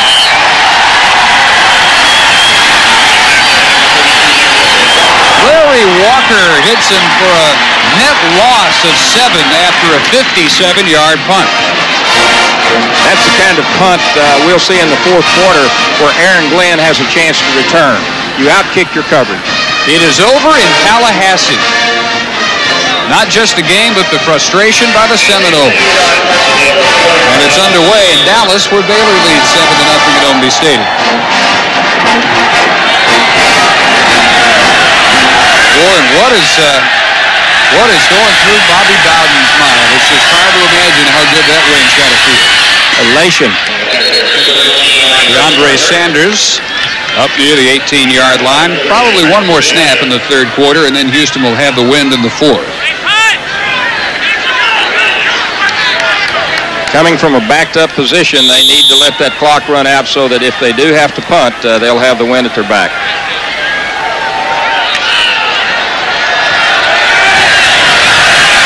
Still no word, by the way, from the Houston locker room on the condition of Lamar Smith. All we know is he's still not emerged.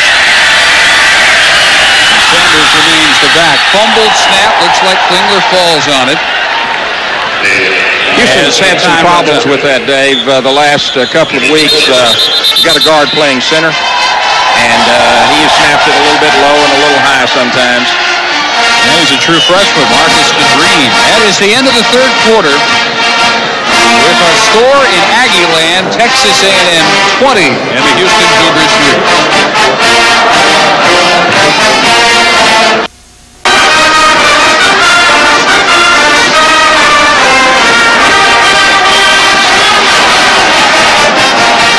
The number 14 team in the country looking very solid so far, up 20-3. And two other problems for Houston.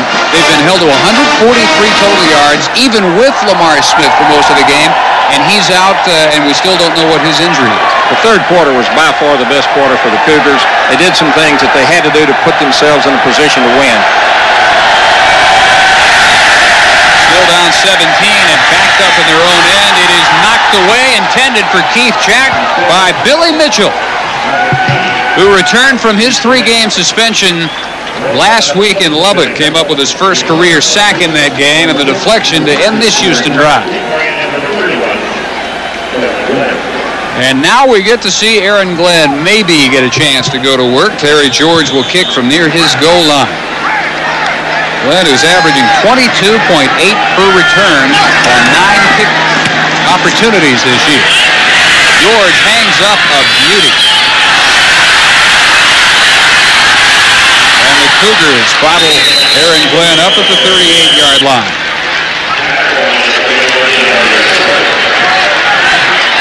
Dave Barnett, Grant Taff on Raycom and Prime Network from Kyle Field and College Station.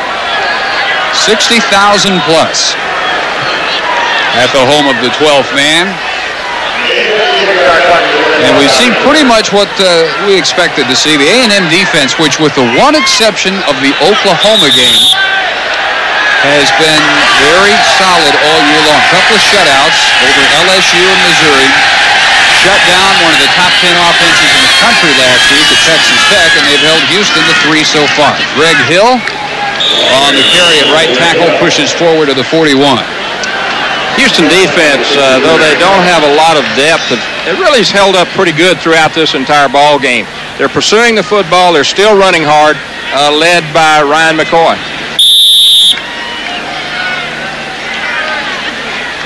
Greg Hill in his return today, 12 carries and 71 yards. Thomas, 16 carries, 59 yards. Play action this time. Good play fake by Pullard. Catch is made by Short, the tight end, hit by Jerome Williams. Bring up third and short. Jerome Williams played that perfectly. He laid back, let the ball be thrown, then makes a stop for the lack of a first down. When we talk about that Oklahoma game for A&M, they gave up 44 points, but 14 of them in the late moments after it had been decided, and R.C. Slocum regrets that he gave the Sooners a chance to run up that score now. That is picked off, and look out! Delmonico Montgomery brings this one back all the way, and Houston cuts it to 20-9.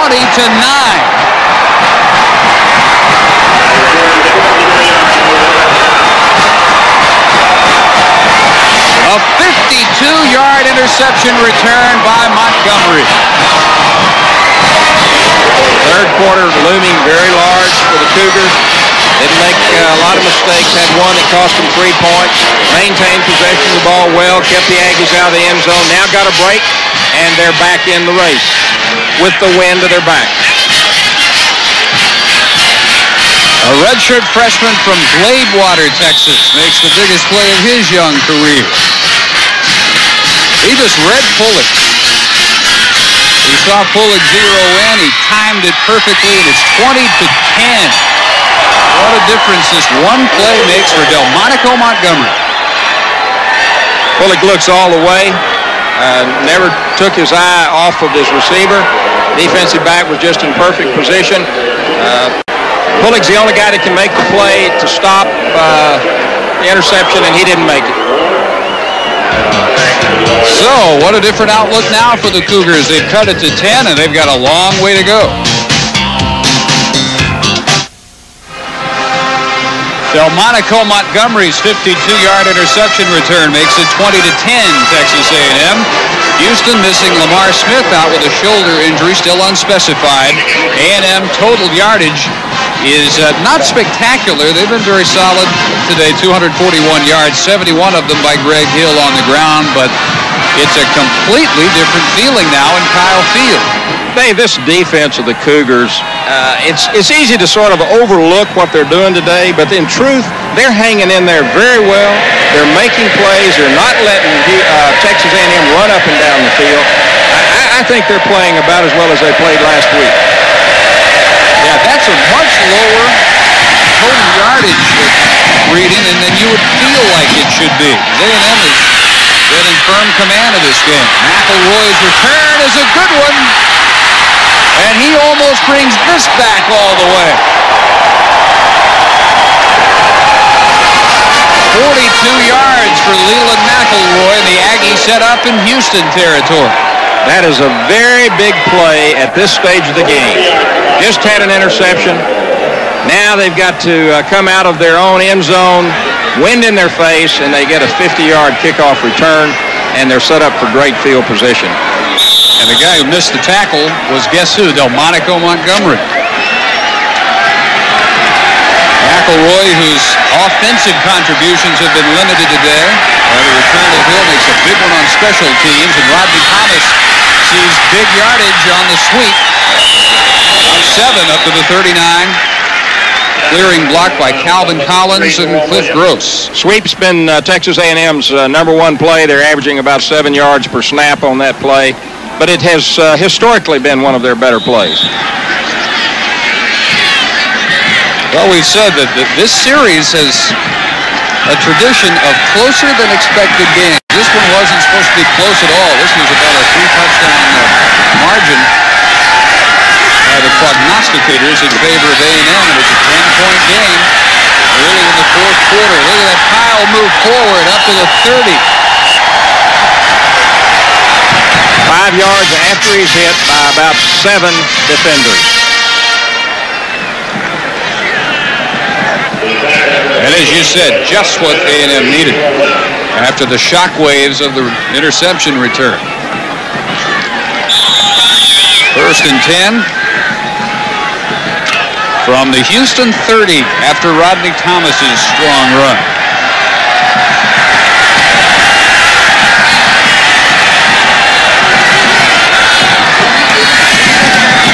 Another pitch.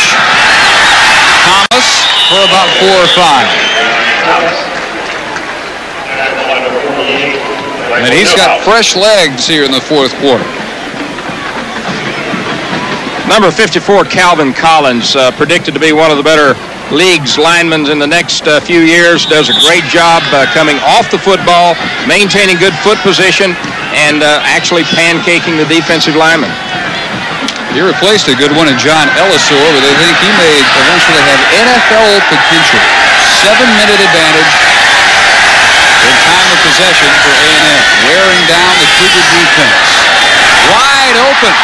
Cliff Gross. 1st and goal. And they'll tack on what would appear to be a face masking against the Cougars. Gross reached the 8 on his own, and it looked like either McCoy or Douglas grabbed his face mask. Early lead for Michigan State in that one. Simple little bootleg coming out off a play fake. Gross, the fullback, slips out into the flat. And you have a 5-yard penalty on the end of it, face mask. And this is exactly what Texas A&M needed after the touchdown of the Cougars to cover that up with 7 points going into the win. Then they maintain or regain control of the game. If they punch it in here, that Houston momentum lasted all of about 2 minutes. First and goal, 11:15 to go in the game. Thomas to the 2. First Cougar to make contact, McCoy, the middle linebacker. Then some help, and some help comes in from the bench. 4 fresh defenders. Last week against Baylor, the Cougars held 2 times inside the 5-yard line, keeping Baylor from scoring 2 times on 4th and goal. And we'll see now what they can do against this Aggie offense inside the 3-yard line. Baylor another time had it in short yardage, and Houston allowed just the field goal. The only points all day that it did. Well, the defense, they feel, really grew up last week. Leap with flags down, and Thomas has the same problem that the Baylor backs had last week. He leaps too far away from the goal.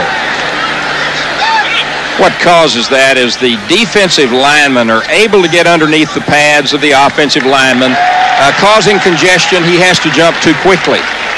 Now, we saw 4 defenders come in from the bench for Houston. Apparently only 3 went out because the call is too many men on the field. Well, that's a good defense. You get 12 down on the goal line, I'm telling you, baby, you can hold a lot of people out of there.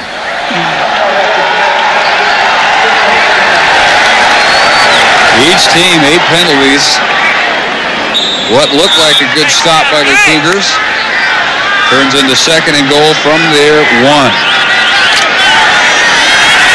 Sad part about that is probably the 12th man really had nothing to do with their holding him on the 1-yard line. Full house backfield. Thomas, touchdown. His 2nd today.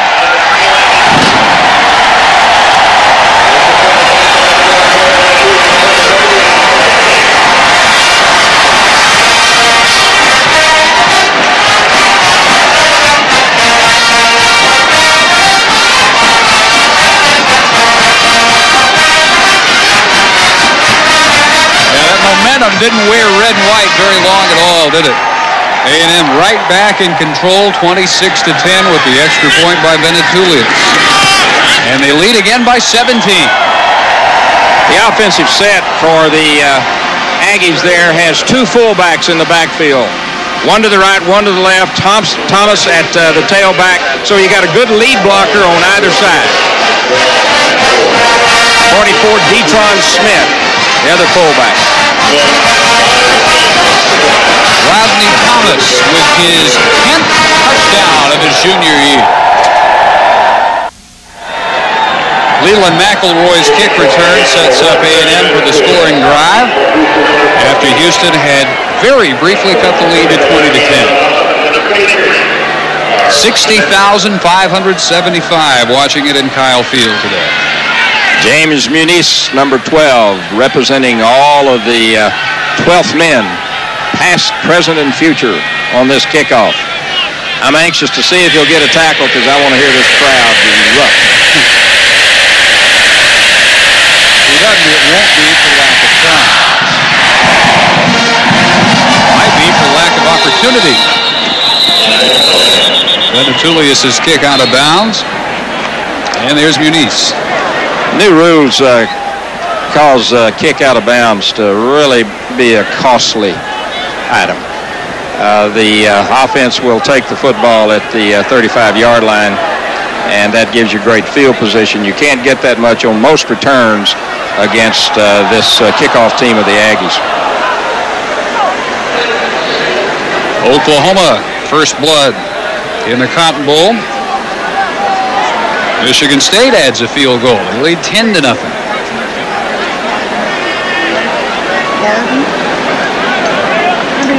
And the Aggies will kick it again. The NFL went to that in trying to speed up the game a few years ago. Every out-of-bounds kick taken at the 35. There's a lot of ways the college game could speed up, and that's just one of them. Yep. Well, you got some pull. How long will it take to get some of those speed-up rules? Well, I'm not on the rules committee anymore. I spent 6 years on the NC2A rules committee, and we put in a few rules that speeded it up, I think.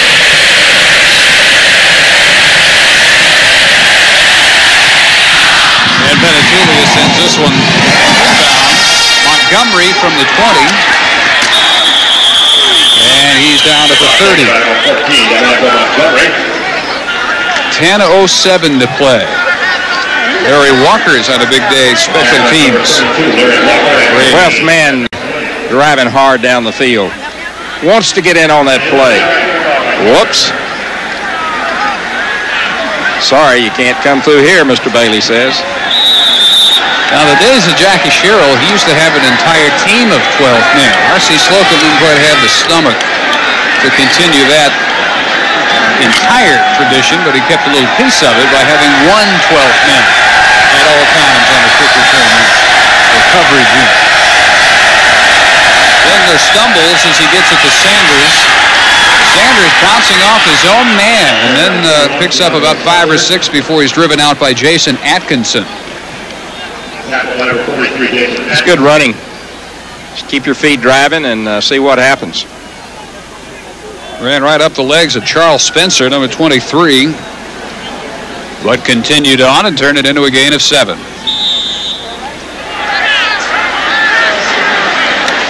Just 8 for 18. That used to be a bad quarter for Jimmy Klinger. 87 yards. That's his entire day's output. If that's ruled inbounds, that's a terrific catch. It is out of bounds on the coverage by Mickens against Ron Peters, but it looked like Peters held on to the ball. He made the catch, but it was clearly out of bounds. Klinger throws this ball very well. Just by inches. That A&M defense, tough to penetrate. They have not allowed a touchdown in 11 straight quarters. The only touchdown today on the interception return for Houston by Montgomery. Big third down.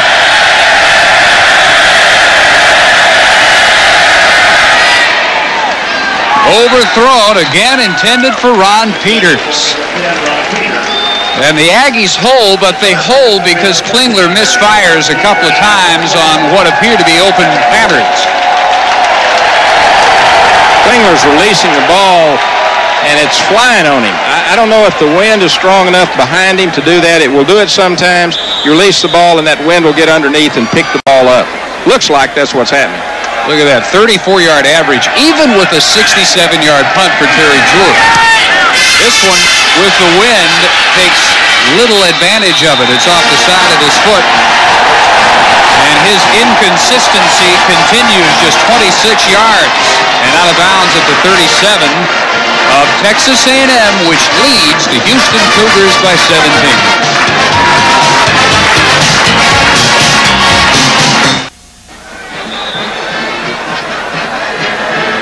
Well, I think I'm familiar with most of the A&M traditions. That is a new one on me, if that is indeed a tradition. I wouldn't make a guess on that myself. I'd leave that alone. Yeah, probably a good decision on your part. McElroy with flags down, cuts it in back, and breaks tackles and reaches the Houston 48, where he's hit by Donald Douglas. 14 yards should the play stand for Leland McElroy in the same backfield now with Detron Smith. Likelihood of holding is high.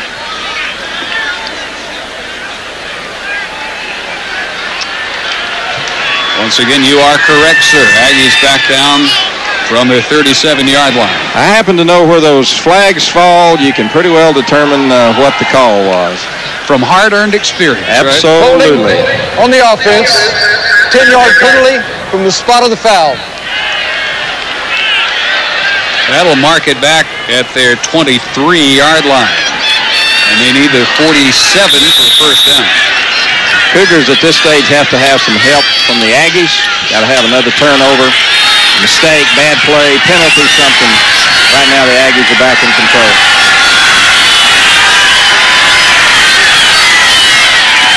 On the ground on 1st and 23, McElroy gets outside, knocked out by Douglas, but that's a pretty good start. Boy, does he add a dimension to that offense. Little used today. He might be the bell cow back on most college backfields. Let's pause briefly for station identification. This is the Raycom Network.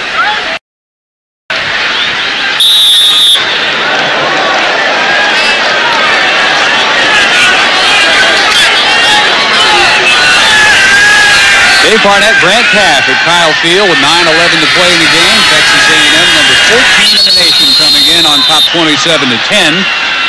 Flags everywhere prior to the snap. And Collins moved first, it looked like. Well, that's kind of help that Cougars have to have. Start, offense. Leland McElroy came in 122 all-purpose yards per game. A freshman who will be for another year behind Rodney Thomas, behind Greg Hill. There's a lot of backs who wouldn't want to go into a situation like that. But R.C. Slocum says the same thing they when Lewis is here in case Rodney Thomas, because they have Greg Hill, and it faces McElroy. McElroy gets it to the 40 here. And it has never deterred any of them. They're the type that don't shrink from competition, but they tend to thrive on it. And there's plenty of it. Texas A&M is a running offensive team. And running backs like to go to teams that are going to run the football. And so they'll always have a chance to get the better running backs because of their past history. Two wideouts right. Tony Harrison, top of the screen. Ryan Matthews inside of him. Offset eye on 8. Fuller chased by McCoy, gets away, and is knocked out by DeLithro Bell about 5 yards shy of the first down. The Cougar defense has held thanks to the mark-offs against the Aggies. And now the Aggies have got to hope for a big return. They've got McPherson back instead of Sherman Smith, who had returned the last 2 punts. Well, the Cougars have to have something good happen for them. Either they create it or let Texas A&M make a bobble.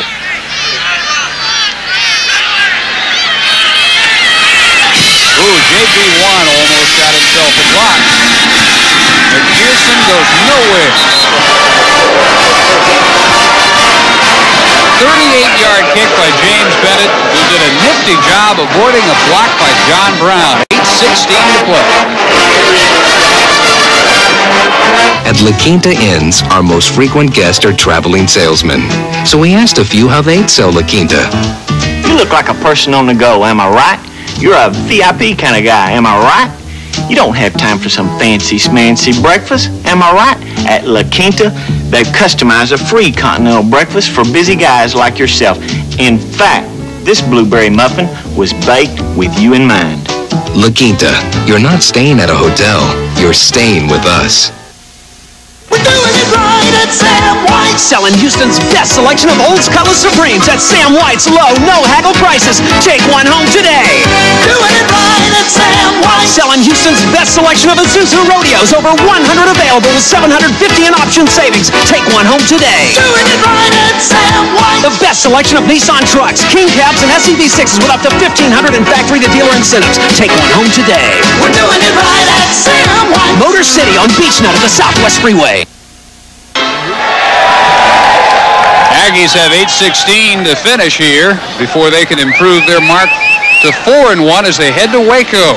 And what is always one of the more highly competitive series in the Southwest Conference, our Exxon game of the week next week, 12 noon Central Time, and Baylor leading SMU in the second quarter. Jimmy Klingler steps up and delivers complete to Keith Jack, who is tremendous after the catch. It's 21 yards for Jack with the tackle by Aaron Glenn. They've just had trouble getting him out in the clear where he can do his work. Well, I feel like he's one of the better receivers I've seen this year, particularly after he catches the ball. He has good running ability. Had some people downfield trying to help him. Watch the other receivers come in trying to make blocks. Also, you'll see the technique used by the Texas A&M secondary. They try to strip that ball anytime the man is loose in the secondary. Klingler got it off just as the blitz arrived. Sherman Smith to the 45-yard line. Billy Mitchell, who's had a lot of activity, as the nickel back makes the tackle. Lamar Smith's shoulder injury keeping him out this entire second half. And if that is something that keeps him out more than a week or two, and most shoulder injuries tend to, and we don't know anything officially, but if it keeps him out for any length of time at all, a struggling Houston attack can really go south. Jack dives, should have a first down to the 48 of A&M with a hit by Michael Hendricks. That's a guy that's been worth 41% of their total yards, Lamar Smith. And that's the thinnest position on the roster to begin with. They only have about 3 or 4 in uniform at running back. It'll really hurt them. One of the guys they play at fullback is really defensive lineman, Bobby Rodriguez, if they put it a blocking back, just because of the shortage of numbers there.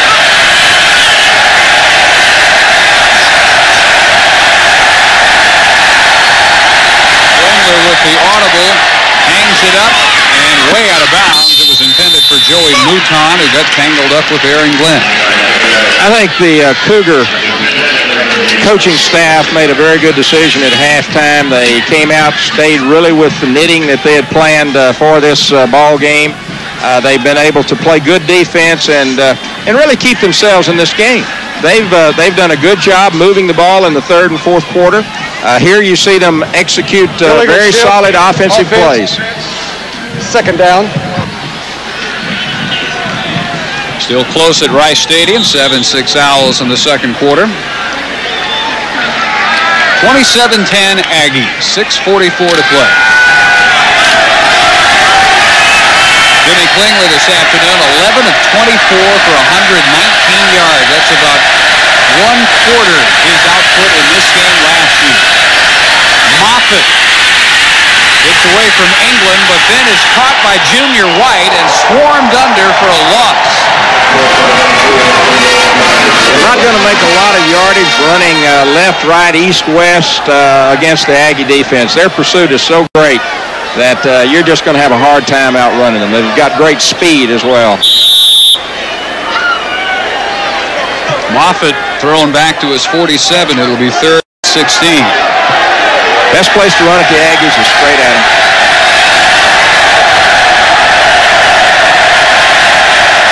Four wideouts for Klingler. Going deep, Sherman Smith had a step on Mickens, but the ball was way overthrown as the wind behind Klingler became his worst enemy on that pass.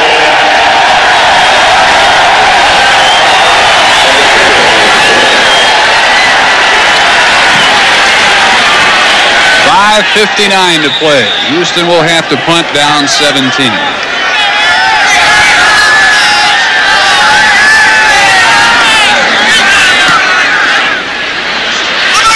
Low punt.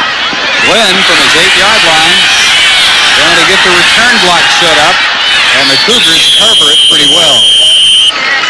44-yard punt and a 10-yard return. Rebele looking on as the Aggies lead 27-10.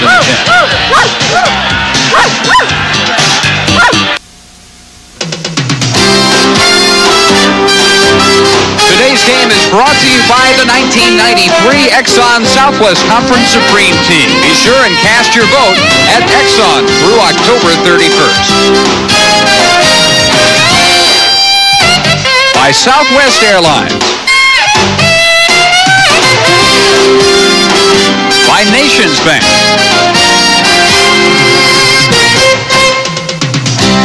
By La Quinta Inns. By your Texas Dodge dealers. by Dr. Pepper.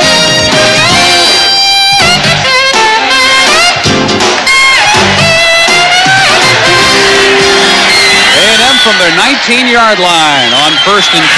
Leland McElroy knifes off tackle and is off to the races. 81 yards.